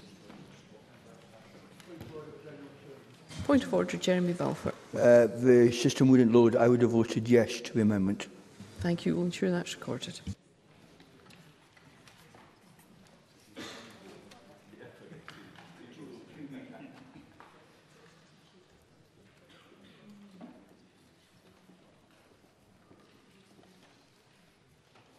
The result of the vote on amendment number 132 in the name of Jamie Green is yes 54, no 73. There were no abstentions. The amendment is therefore not agreed.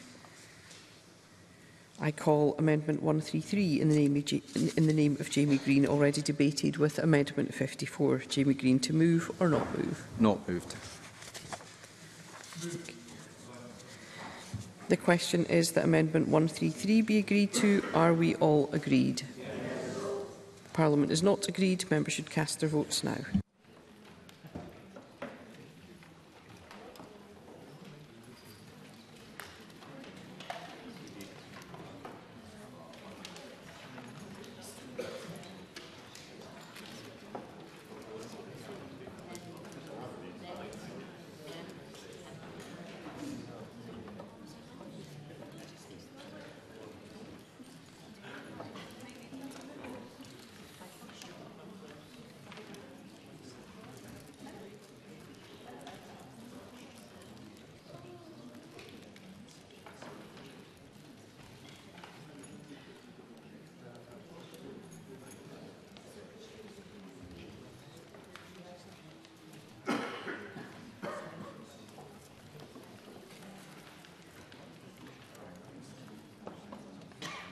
The vote is closed.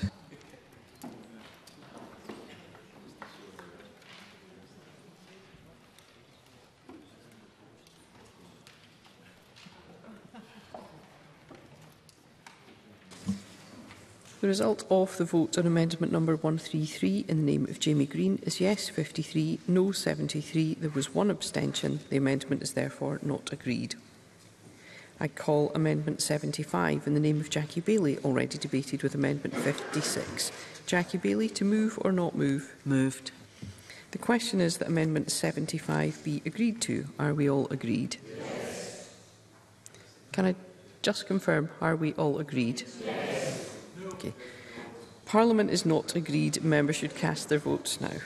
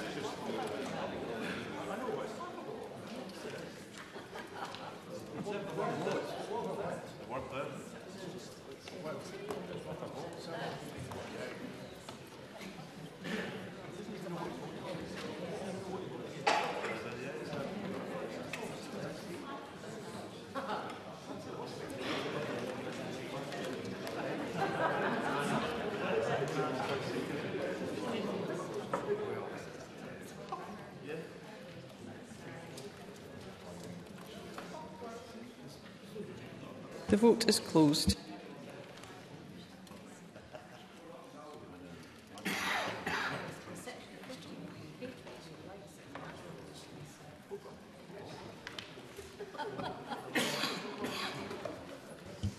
The result of the vote on amendment number 75 in the name of Jackie Baillie is yes 120, no 5.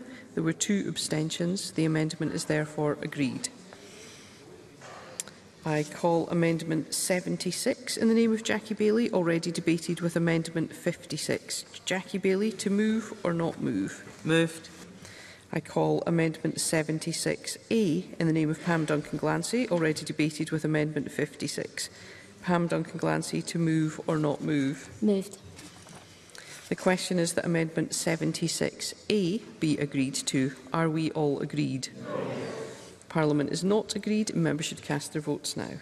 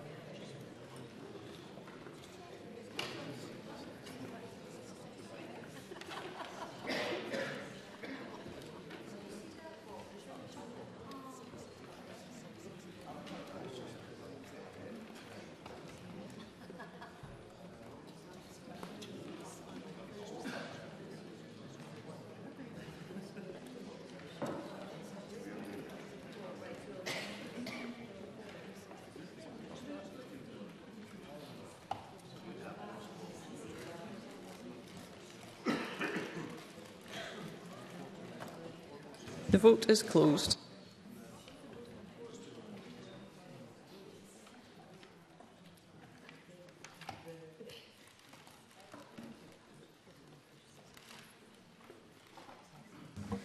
The result of the vote on amendment number 76A in the name of Pam Duncan-Glancy is yes 54, no 69.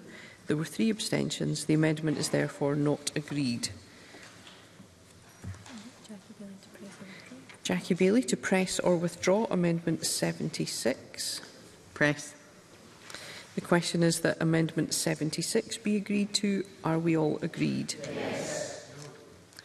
The Parliament is not agreed. Members should cast their votes now.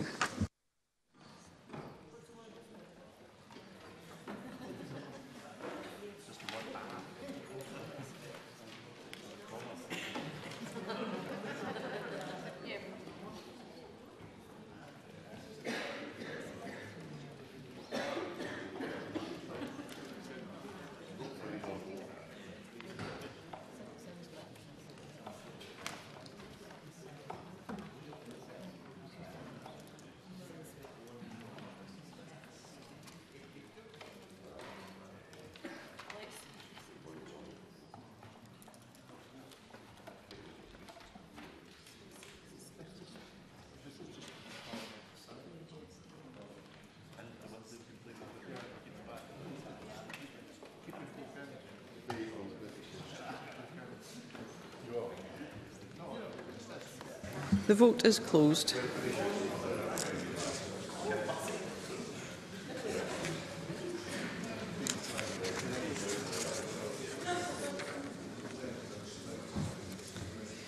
The result of the vote on amendment number 76 in the name of Jackie Baillie is yes 123, no 2. There were 2 abstentions. The amendment is therefore agreed. I call amendment 77 in the name of Jackie Baillie, already debated with amendment 56. Jackie Baillie, to move or not move? Moved. The question is that amendment 77 be agreed to. Are we all agreed? Yes. Parliament is not agreed. Members should cast their votes now.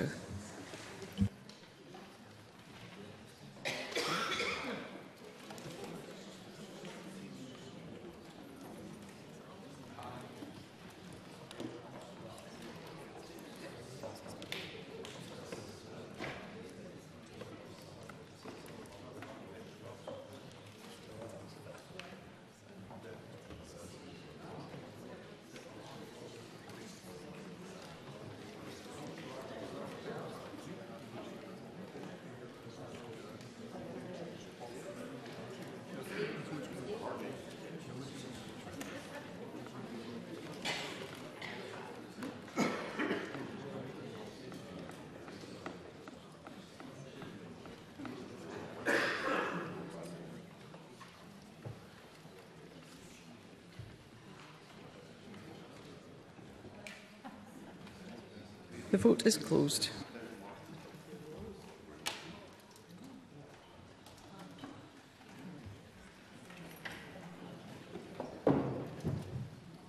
The result of the vote on amendment number 77 in the name of Jackie Baillie is 124. There was no one, 2 abstentions, and the amendment is therefore agreed. I call amendment 78 in the name of Jackie Baillie, already debated with amendment 56. Jackie Baillie to move or not move? Moved. The question is that amendment 78 be agreed to. Are we all agreed? Yes. Parliament is not agreed. Members should cast their votes now.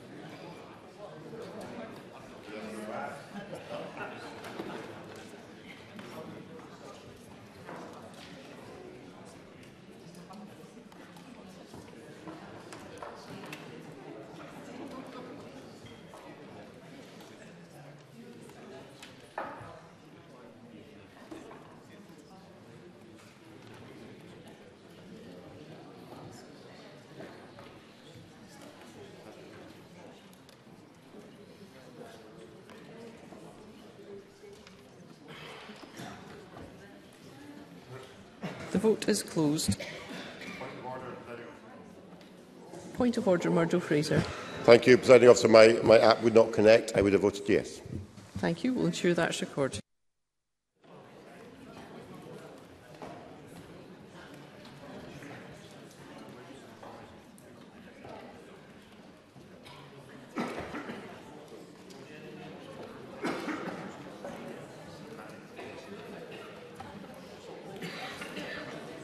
The result of the vote on amendment number 78 in the name of Jackie Baillie is yes.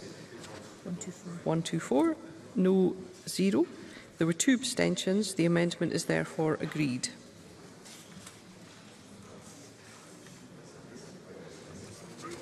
(78). Yes. I call amendment 79 in the name of Jackie Baillie, already debated with amendment 56. Jackie Baillie to move or not move? Move. The question is that amendment 79 be agreed to. Are we all agreed? Yes. Parliament is not agreed, and members should cast their votes now.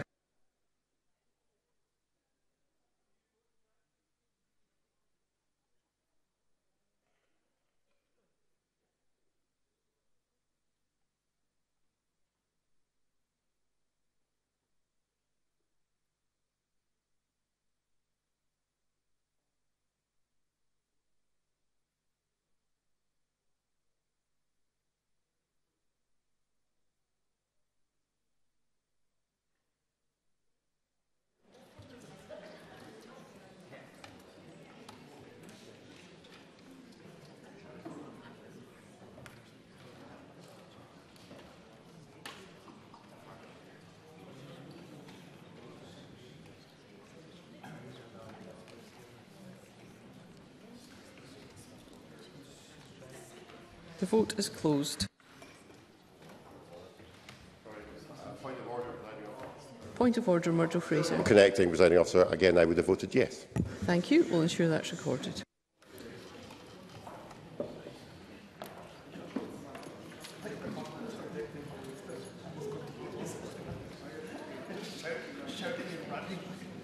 The result of the vote on amendment number 79 in the name of Jackie Baillie is yes, 125. No, 0. There were 2 abstentions. The amendment is therefore agreed. I call amendment 80 in the name of Jackie Baillie, already debated with amendment 56. Jackie Baillie to move or not move? Moved. The question is that amendment 80 be agreed to. Are we all agreed? Parliament is not agreed. Members should cast their votes now.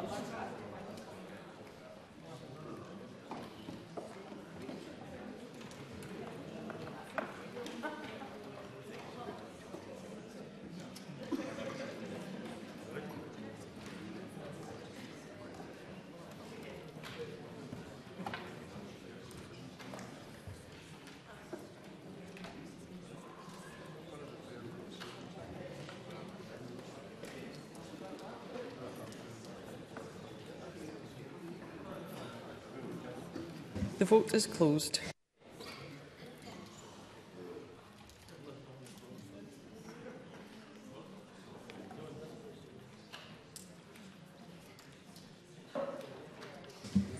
The result of the vote on amendment number 80 in the name of Jackie Bailey is yes, 125, no, 0. There were 2 abstentions. The amendment is therefore agreed.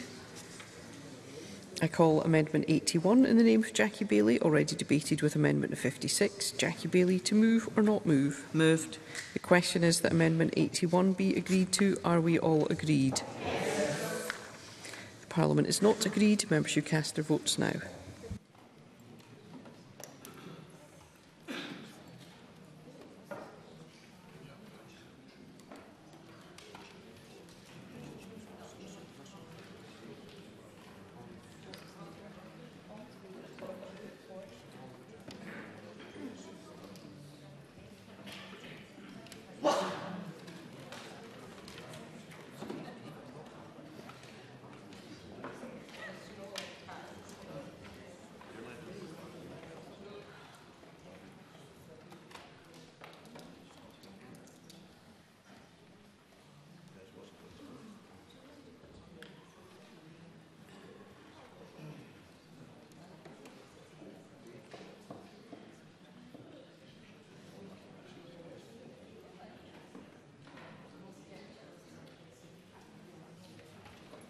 The vote is closed.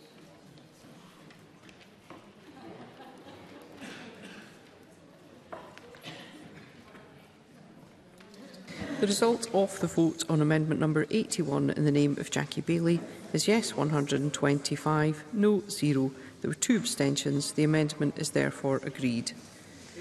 I call amendment 82 in the name of Jackie Bailey, already debated with amendment 56. Jackie Bailey, to move or not move? Moved. The question is that amendment 82 be agreed to. Are we all agreed? Yes. I call amendment 83 in the name of Jackie Bailey, already debated with amendment 50. Sorry, was there a note 82? Okay, can I believe there was a no to 82, but I will require members to make sure that I can hear them, and I would ask anyone who is wishing to vote to make that quite loud.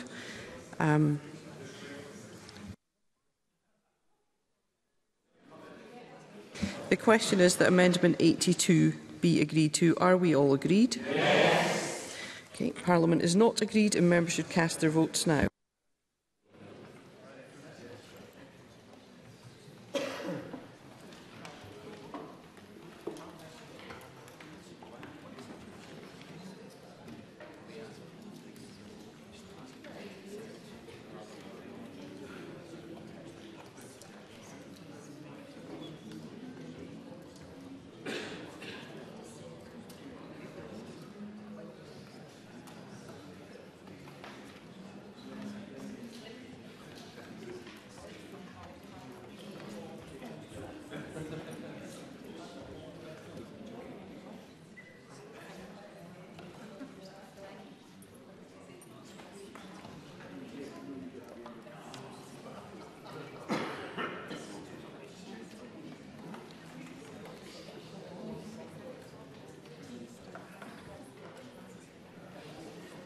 The vote is closed.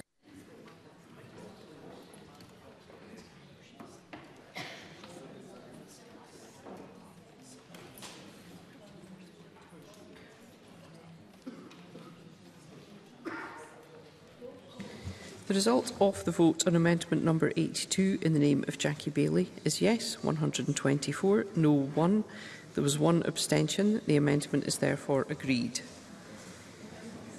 I call amendment 83 in the name of Jackie Bailey, already debated with amendment 56. Jackie Bailey, to move or not move? Moved. Go straight. Yes. I call amendment 83A in the name of Russell Finlay, already debated with amendment 56. Russell Finlay, to move or not move? Moved.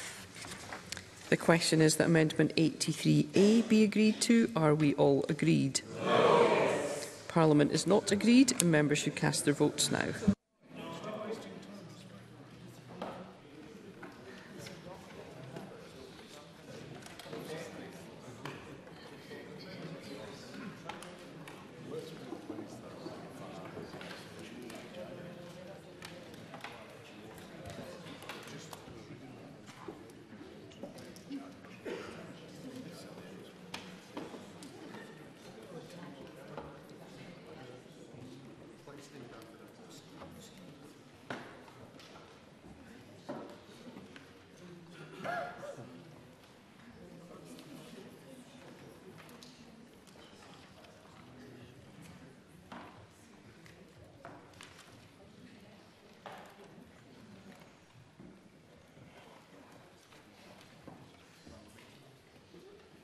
The vote is closed.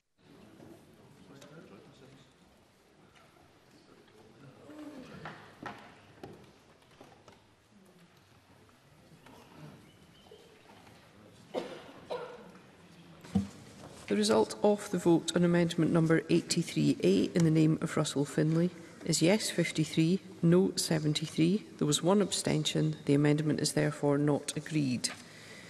Jackie Bailey to press or withdraw amendment 83. Press. The question is that amendment 83 be agreed to. Are we all agreed? Yes. Parliament is not agreed and members should cast their votes now.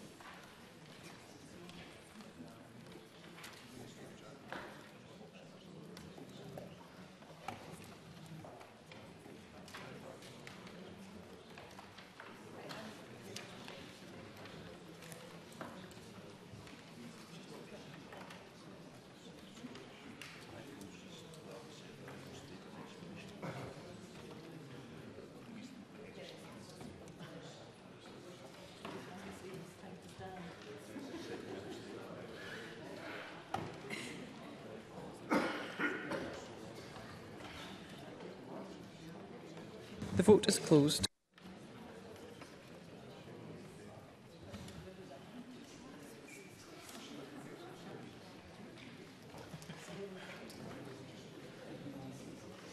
The result of the vote on amendment number 83 in the name of Jackie Bailey is yes 125, no 0. There were 2 abstentions. The amendment is therefore agreed. I call amendment 84 in the name of Jackie Bailey, already debated with amendment 56. Jackie Bailey to move or not move? Moved. I call amendment 84A in the name of Pauline McNeill, already debated with amendment 56. Not moved. Thank you. It's not moved. So you just go back to Jackie Bailey. Jackie Bailey to press or withdraw amendment 84. Press. Thank you. Thank you. The question is that amendment 84 be agreed to. Are we all agreed? Yes. The Parliament is not agreed. Members should cast their votes now.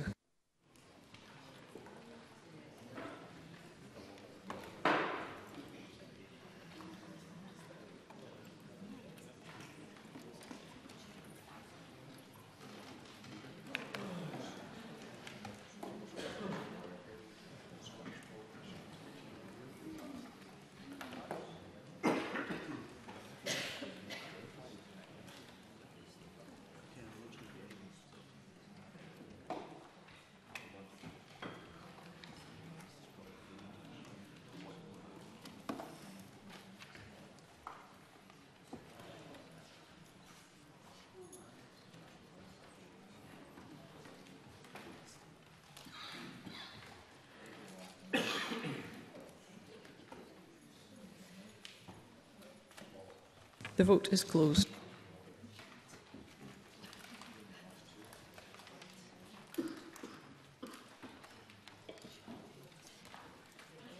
The result of the vote on amendment number 84 in the name of Jackie Bailey is yes 125.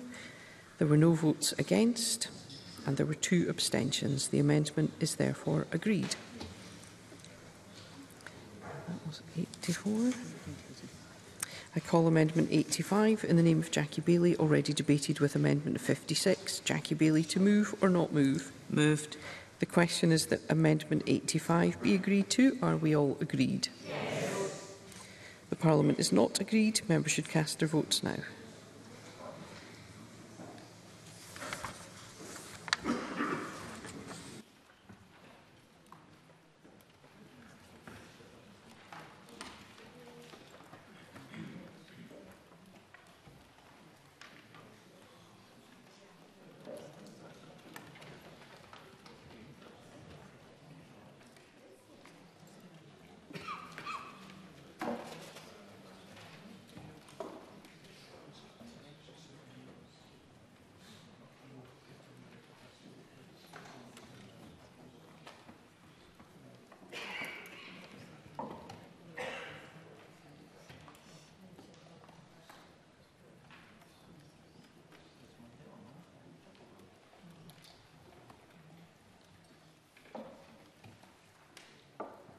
The vote is closed.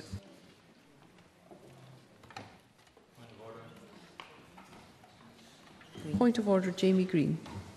I would have voted yes. Thank you. I'll ensure that's recorded.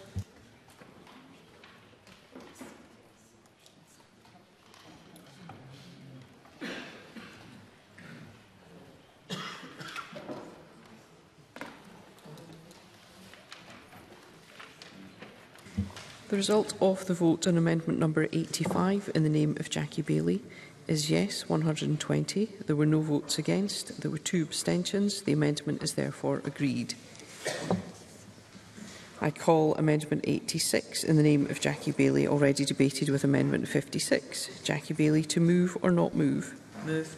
The question is that amendment 86 be agreed to. Are we all agreed? Parliament is not agreed. Members should cast their votes now.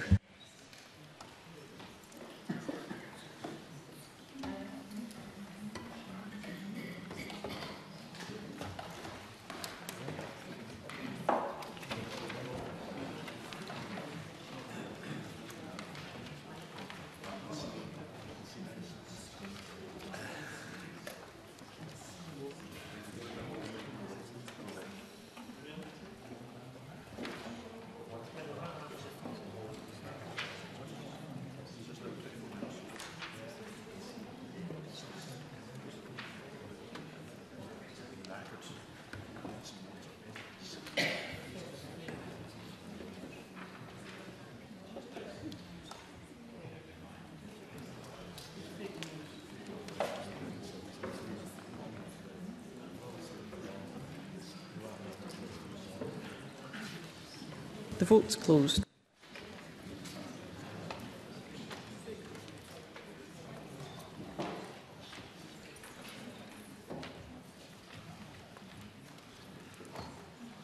The result of the vote on amendment number 86 in the name of Jackie Bailey is yes 124. There were no votes against. There were 2 abstentions. The amendment is therefore agreed. I call amendment 87 in the name of Jackie Bailey, already debated with amendment 56. Jackie Bailey to move or not move? Moved. The question is that amendment 87 be agreed to. Are we all agreed? Yes. Parliament is not agreed and members should cast their votes now.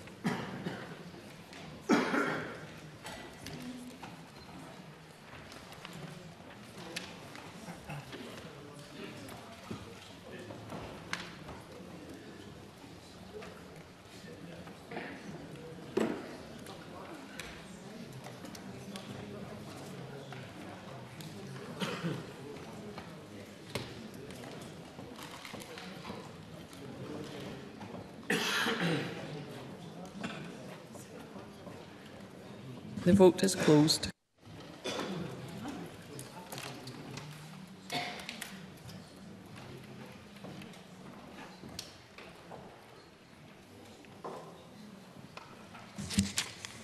The result of the vote on amendment number 87 in the name of Jackie Bailey is yes 124. There were no votes against. There were 2 abstentions. The amendment is therefore agreed. I call amendment 88 in the name of Ruth Maguire, already debated with amendment 56.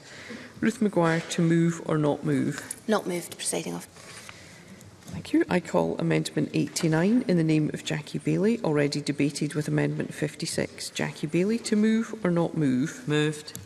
The question is that amendment 89 be agreed to. Are we all agreed? Yes. I call amendment 90 in the name of Jackie Bailey, already debated with amendment 56. Jackie Bailey to move or not move? Moved.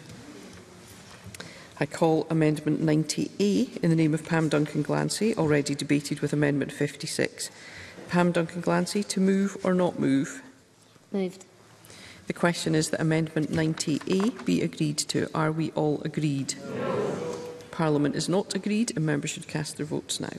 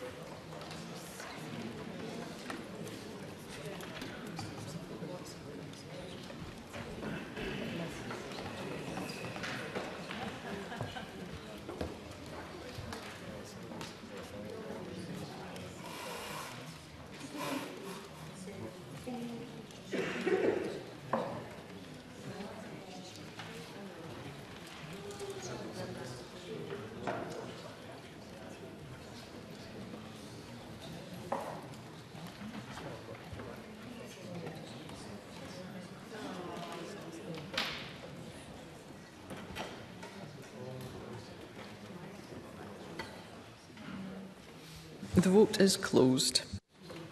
I call Christine Graham for a point of order. My connection, I would have voted no. Thank you. We'll ensure that's recorded. I call Colin Beattie for a point of order. Thank you. We'll ensure that's recorded.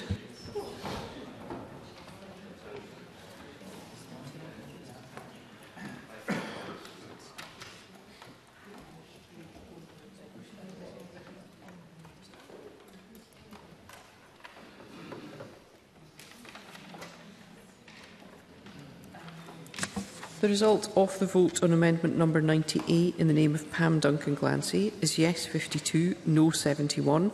There were 3 abstentions. The amendment is therefore not agreed. Jackie Bailey to press or withdraw amendment 90. Press.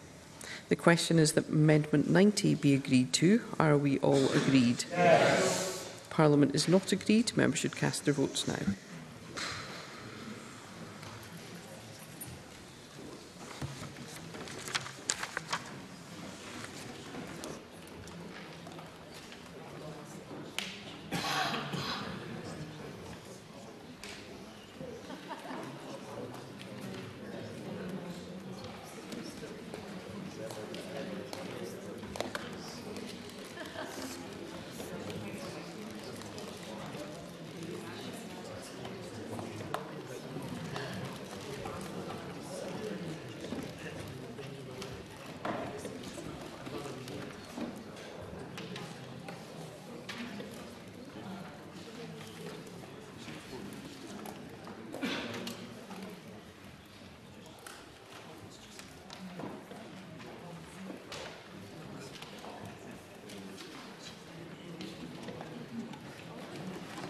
The vote is closed.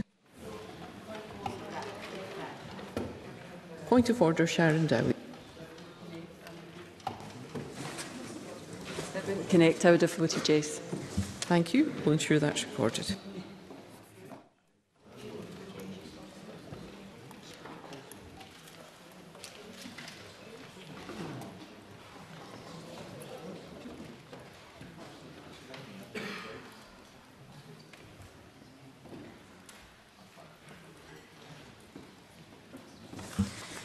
The result of the vote on amendment number 90 in the name of Jackie Bailey is yes 124. There were no votes against. There were 2 abstentions. The amendment is therefore agreed. I call amendment 134 in the name of Russell Finlay, already debated with amendment 56. Russell Finlay, to move or not move? Move, please. The question is that amendment 134 be agreed to. Are we all agreed? No. Parliament is not agreed and members should cast their votes now.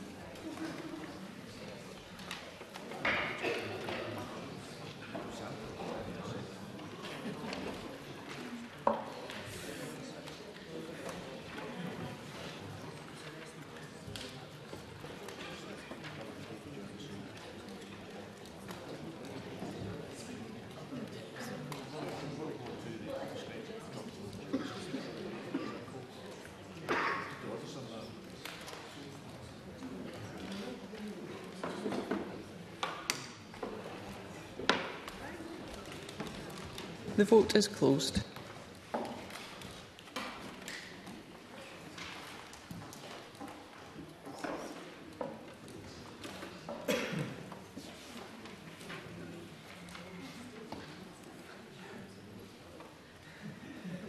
The result of the vote on amendment number 134 in the name of Russell Finlay is yes 54, no 70. There was one abstention.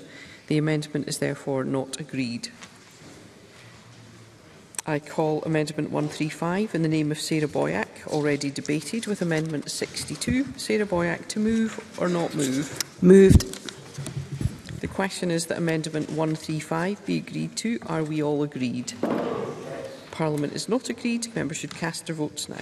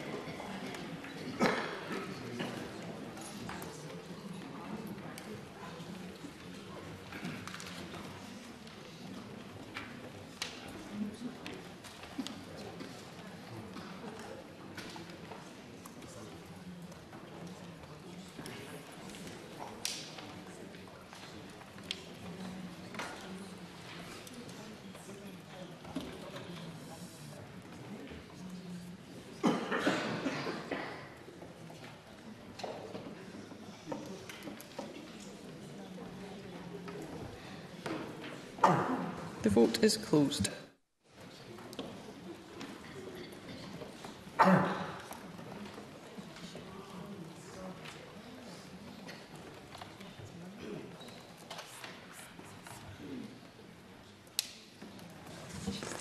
The result of the vote on amendment number 135 in the name of Sarah Boyack is yes 54, no 73. There were no abstentions. The amendment is therefore not agreed.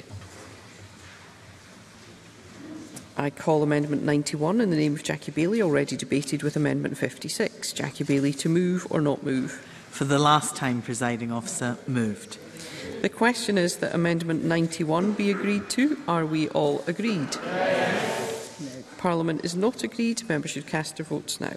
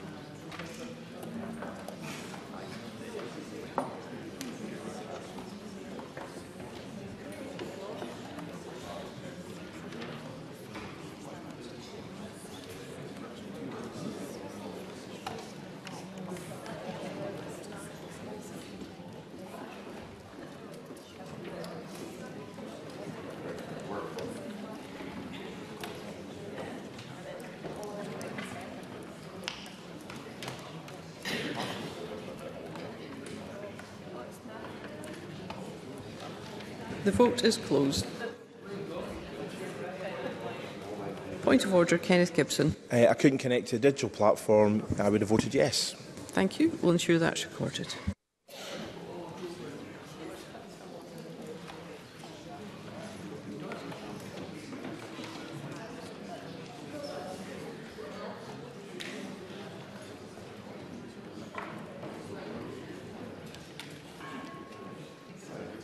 The result of the vote on amendment number 91 in the name of Jackie Bailey is yes 123. There were no votes against. There were 3 abstentions. The amendment is therefore agreed.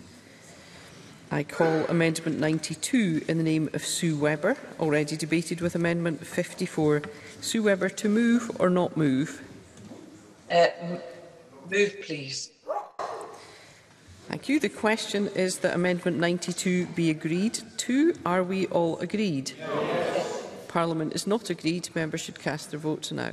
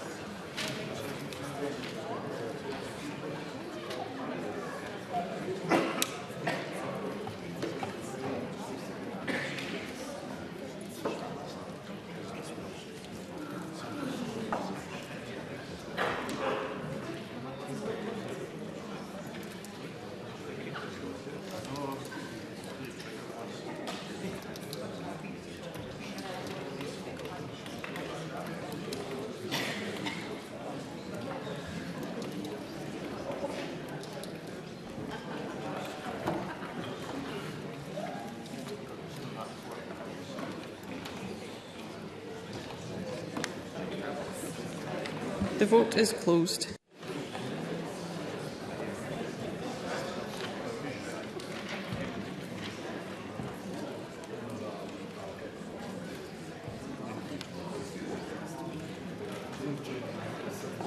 The result of the vote on amendment number 92 in the name of Sue Webber is yes 37, no 89. There were no abstentions. The amendment is therefore not agreed. I call amendment 136 in the name of Tess White, already debated with amendment 122. Tess White to move or Moved, not move? thank you. The question is that amendment 136 be agreed to. Are we all agreed? Parliament is not agreed. Members should cast their votes now.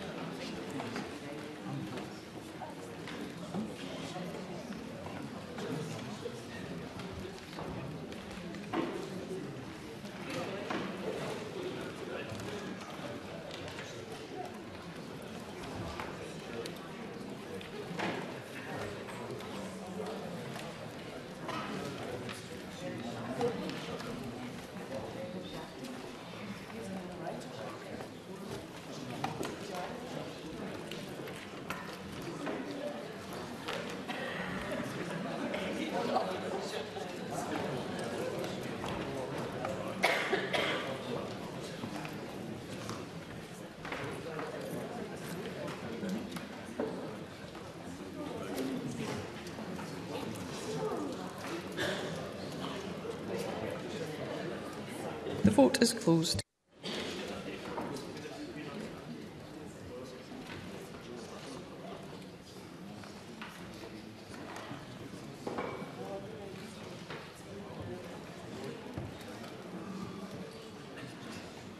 The result of the vote on amendment number 136 in the name of Tess White is yes 32, no 95. There were no abstentions. The amendment is therefore not agreed. I call amendment 141 in the name of Michael Mara, already debated with amendment 100. Michael Mara to move or not move? Presiding Officer, this was a technical amendment tied to a previous amendment that's already fallen. I won't be moving, and anyone who does move it will be spuriously wasting parliamentary time and, frankly, ruining Christmas.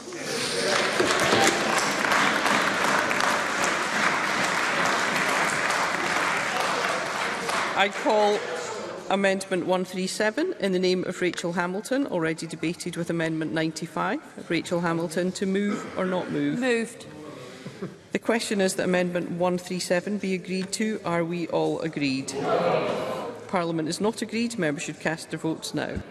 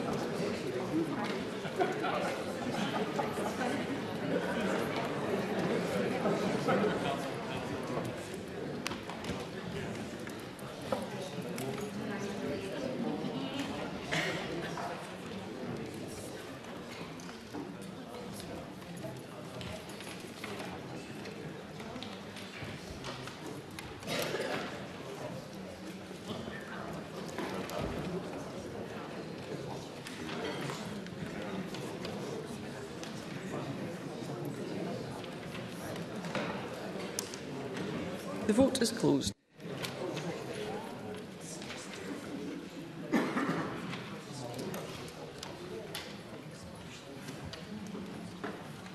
The result of the vote on amendment number 137 in the name of Rachel Hamilton is yes 34, no 93. There were no abstentions. The amendment is therefore not agreed.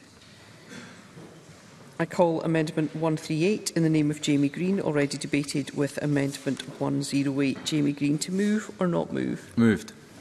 The question is that amendment 138 be agreed to. Are we all agreed? Yes. I call Amendment 139 in the name of Jamie Green, already debated with Amendment 108. Jamie Green, to move or not move? Presiding Officer, I have the great privilege of moving the last amendment of the evening. Hopefully it will provide some much-needed consensus in the debate. I move the amendment in my name. Thank you. The question is that Amendment 139 be agreed to. Are we all agreed? We are agreed. That ends consideration of amendments.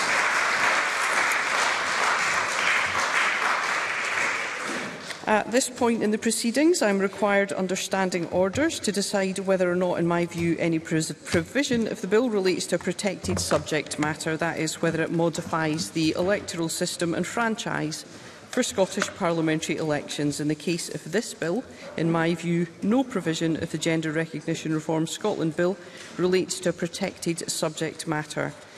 Therefore, the bill does not require a supermajority to be passed at stage 3. The next item of business.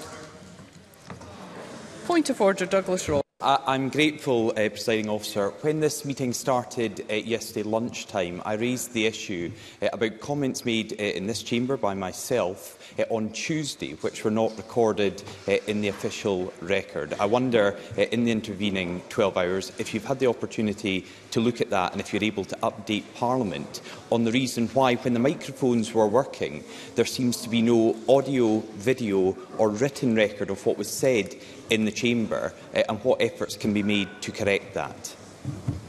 Thank you, Mr Ross. As you will appreciate, we have had a very busy parliamentary day.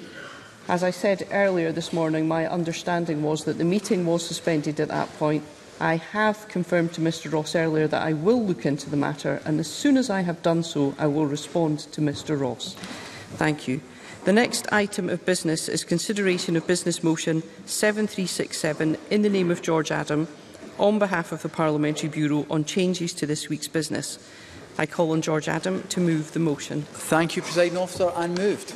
Thank you. I call on Alexander Burnett to speak to and move Amendment 7367.1.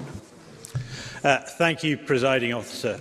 Whilst I can only commend the hard work of the parliamentary staff, it has been a sorry couple of days for this Parliament. The lengths that the SNP have gone to force through this gender bill by Christmas has well and truly crossed a line. This is not emergency legislation. Absolutely. There was no requirement for everything else to be put aside. There was no need to force parents of young children to worry about finding childcare at ridiculous hours and very short notice. Absolutely. There was no good reason for carers or cared-for people to have had to change their plans on a whim to suit the government's timetable. Absolutely. Or to have their concerns branded irrelevant by SNP MSPs. Members, supporters of the bill. Members, can we please ensure that we can hear Mr Burnett? Thank you. Thank you. Supporters of the bill from all parties have highlighted that the rush timetable has made engaging with the detail of the bill unnecessarily difficult for them. We could have quite easily avoided this by scheduling numerous sessions to consider Stage 2 and 3 amendments, including in the new year, so that scrutiny could be maximised and the rights and well-being of MSPs and staff could have been respected. To the shame of this Parliament, that reasonable option was kicked aside in favour of political gain for the SNP, or should I say, the avoidance of political loss. The proposed business motion seeks to make one final effort to force a vote on the gender bill before Christmas, and yet so much has changed over the course of Stage 3. We have seen a Quarter Session ruling after the amendment deadline had passed, meaning Parliament has had no opportunity to consider how this might affect the bill. Time must be taken to consider these things properly. And, Presiding Officer, there is so much other crucial business that does need to be debated before we head into recess. Not least following yesterday morning news that Scottish NHS workers intend to strike. This is a true crisis facing Scotland's NHS, and is the exact type of issue the people of Scotland actually want Parliament to be prioritising before Christmas. My colleague Stephen Kerr has asked for a much-needed statement on the Curriculum for Excellent achievement statistics. Education was once brandished by the SNP as their top priority. Clearly not anymore. Therefore, my amendment inserts statements on the NHS strikes and the education statistics. And whilst I welcome Labour's backing of these Conservatives' calls for statements, I wish to say this. The rush of GRR is possibly the most serious disrespect the Scottish Parliament has ever seen. And if Labour share our wish to have these statements, they should vote for our amendment, because it removes the final debate on the GRR bill from tomorrow's programme with a view to a final vote in the new year. And before the Minister stands up and gives his faux outrage at who he believes is to blame for his own government's timetable, I would draw the Chamber's attention to the business programme for the week we return from recess. And as I stated yesterday, there was a debate slot on the afternoon of Tuesday, the 10th of January, that had yet to be allocated. And we propose moving the final debate on GRR to that slot, with further amendment consideration tomorrow, to avoid the situation that we have found ourselves in the last two nights. And to be clear, that would still be our preference as per my amendment. Well, I can reveal to the Chamber that as of 20 to 8 this evening, that slot has now been filled with the Government's first and only priority. Yes, the Minister has confirmed he seeks to fill it with a debate on independence. Surprising, surprising. Thank you, members. Members, let us hear Mr Burnett, please. Of course he has. And I move the amendment in my name. Thank you. I call on Neil Bibby to speak to and move amendment 7367.2. Thanks, Presiding Officer. I'll be very brief. We do support there being statements tomorrow on NHS strikes and educational attainment, but I'll say to Alexander Burnett, no, we won't support your amendment. We will support our own amendment, which inserts both of those statements tomorrow alongside Stage 3 of the Gender Recognition Reform Bill. I move the amendment in my name, Presiding Officer. Thank you. I call on George Adam to respond on behalf of the Parliamentary Bureau. Thank you, Presiding Officer. Well, Presiding Officer, Alexander Burnett, obviously, God loves a trier. At 1:20, nobody's watching, Mr Burnett. Nobody is watching at this stage, but still they feel they have to showboat and continue. You know, the only problem this week, Presiding Officer, I've sat during our numerous meetings that we've had at Bureau, and I've sat very quietly and watched the business go by and said my piece when I've had to, and actually go on. But what I have noticed during that period is Bureau working as Bureau should. When you've had actually three political parties working with one another, discussing, having different policies and different beliefs, but still being able to work with each other to ensure that we can deliver the business of Parliament. And that is exactly what the Parliamentary Bureau is for. But the only disrespect that's come during this period has been from the Conservative Party,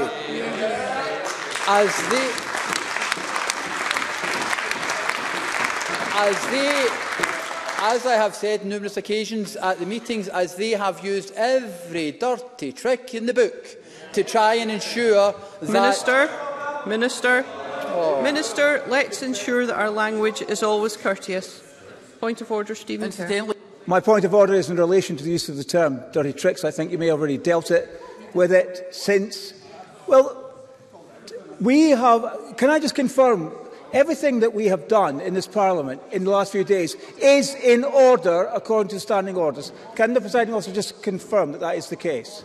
I can confirm that, and of course myself and the Deputy Presiding Officers would always ensure that that is the case, Mr Kerr. Minister. Presiding Officer, perhaps dirty tricks was a bit of hyperbole in my part.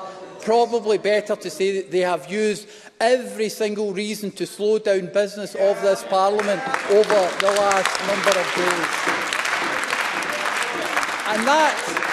And that, to me, shows a disrespect, Presiding Officer, to you, the people who work in this building and also the people that have followed. Members, let us hear the Minister. Thank you. So that was the disrespect shown by the Conservative. I hope in the new year, when people come back and we sit there at our new bureau in the new year, that the Conservative Party do better and actually do want to work with us all and do the job. Now, to our Labour colleagues, can I say we have worked together over this period. There have been many statements over the last couple of weeks where we have agreed that we would actually do that. And anything else that they've wanted to do, then they can add and in the usual manner. And I will come to them as soon as possible to say when and what we can do in the future. But, Presiding Officer, that is the difference. Ourselves, the Greens and Labour Party, have been working to ensure that this Parliament can work and deliver for the people of Scotland.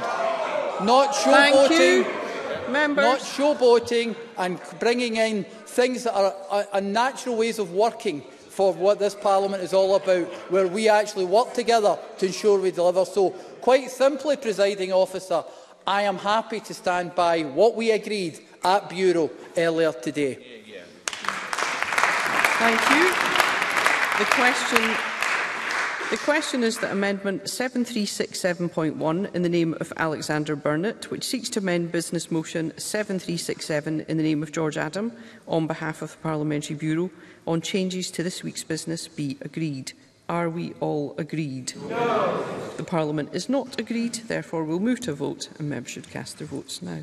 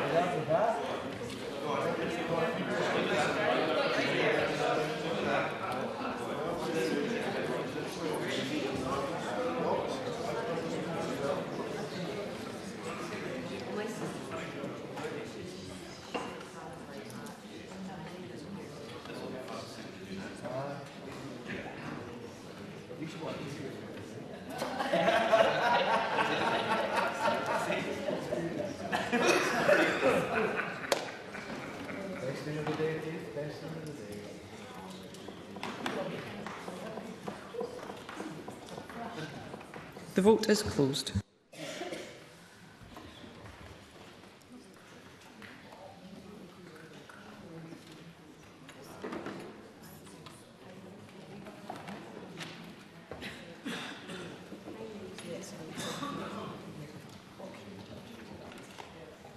The result of the vote on amendment number 7367.1 in the name of Alexander Burnett is yes 29, no 96. There were no abstentions. The amendment is therefore not agreed. The next question is that amendment 7367.2 in the name of Neil Bibby, which seeks to amend Business Motion 7367 in the name of George Adam on behalf of the Parliamentary Bureau on changes to this week's business, be agreed.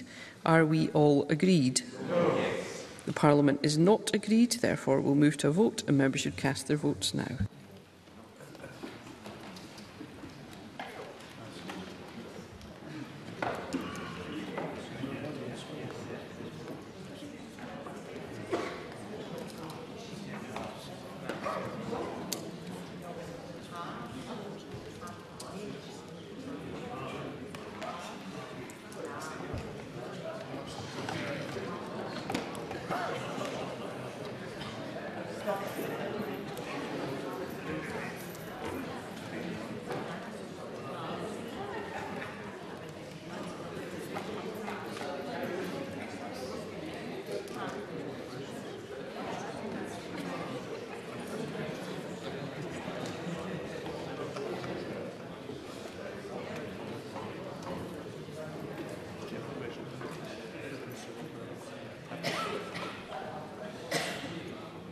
The vote is closed.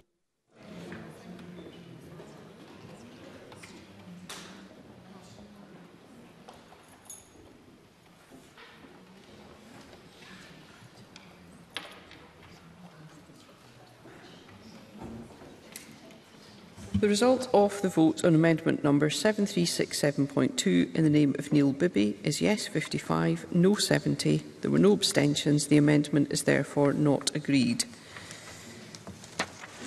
The next question is that business motion 7367 in the name of George Adam on behalf of the Parliamentary Bureau on changes to this week's business be agreed. Are we all agreed? No. The Parliament is not agreed, therefore we'll move to a vote and members should cast their votes now.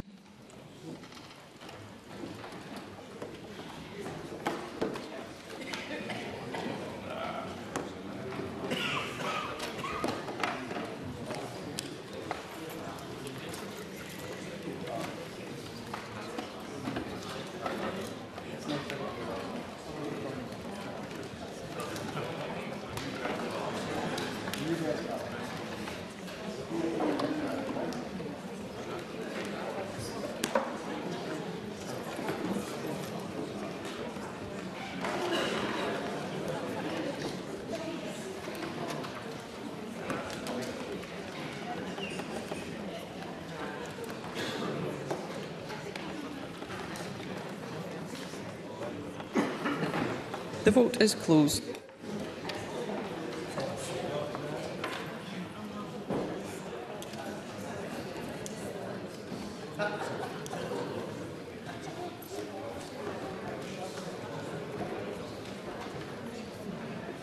The result of the vote on motion 7367 in the name of George Adam is yes 97, no 28.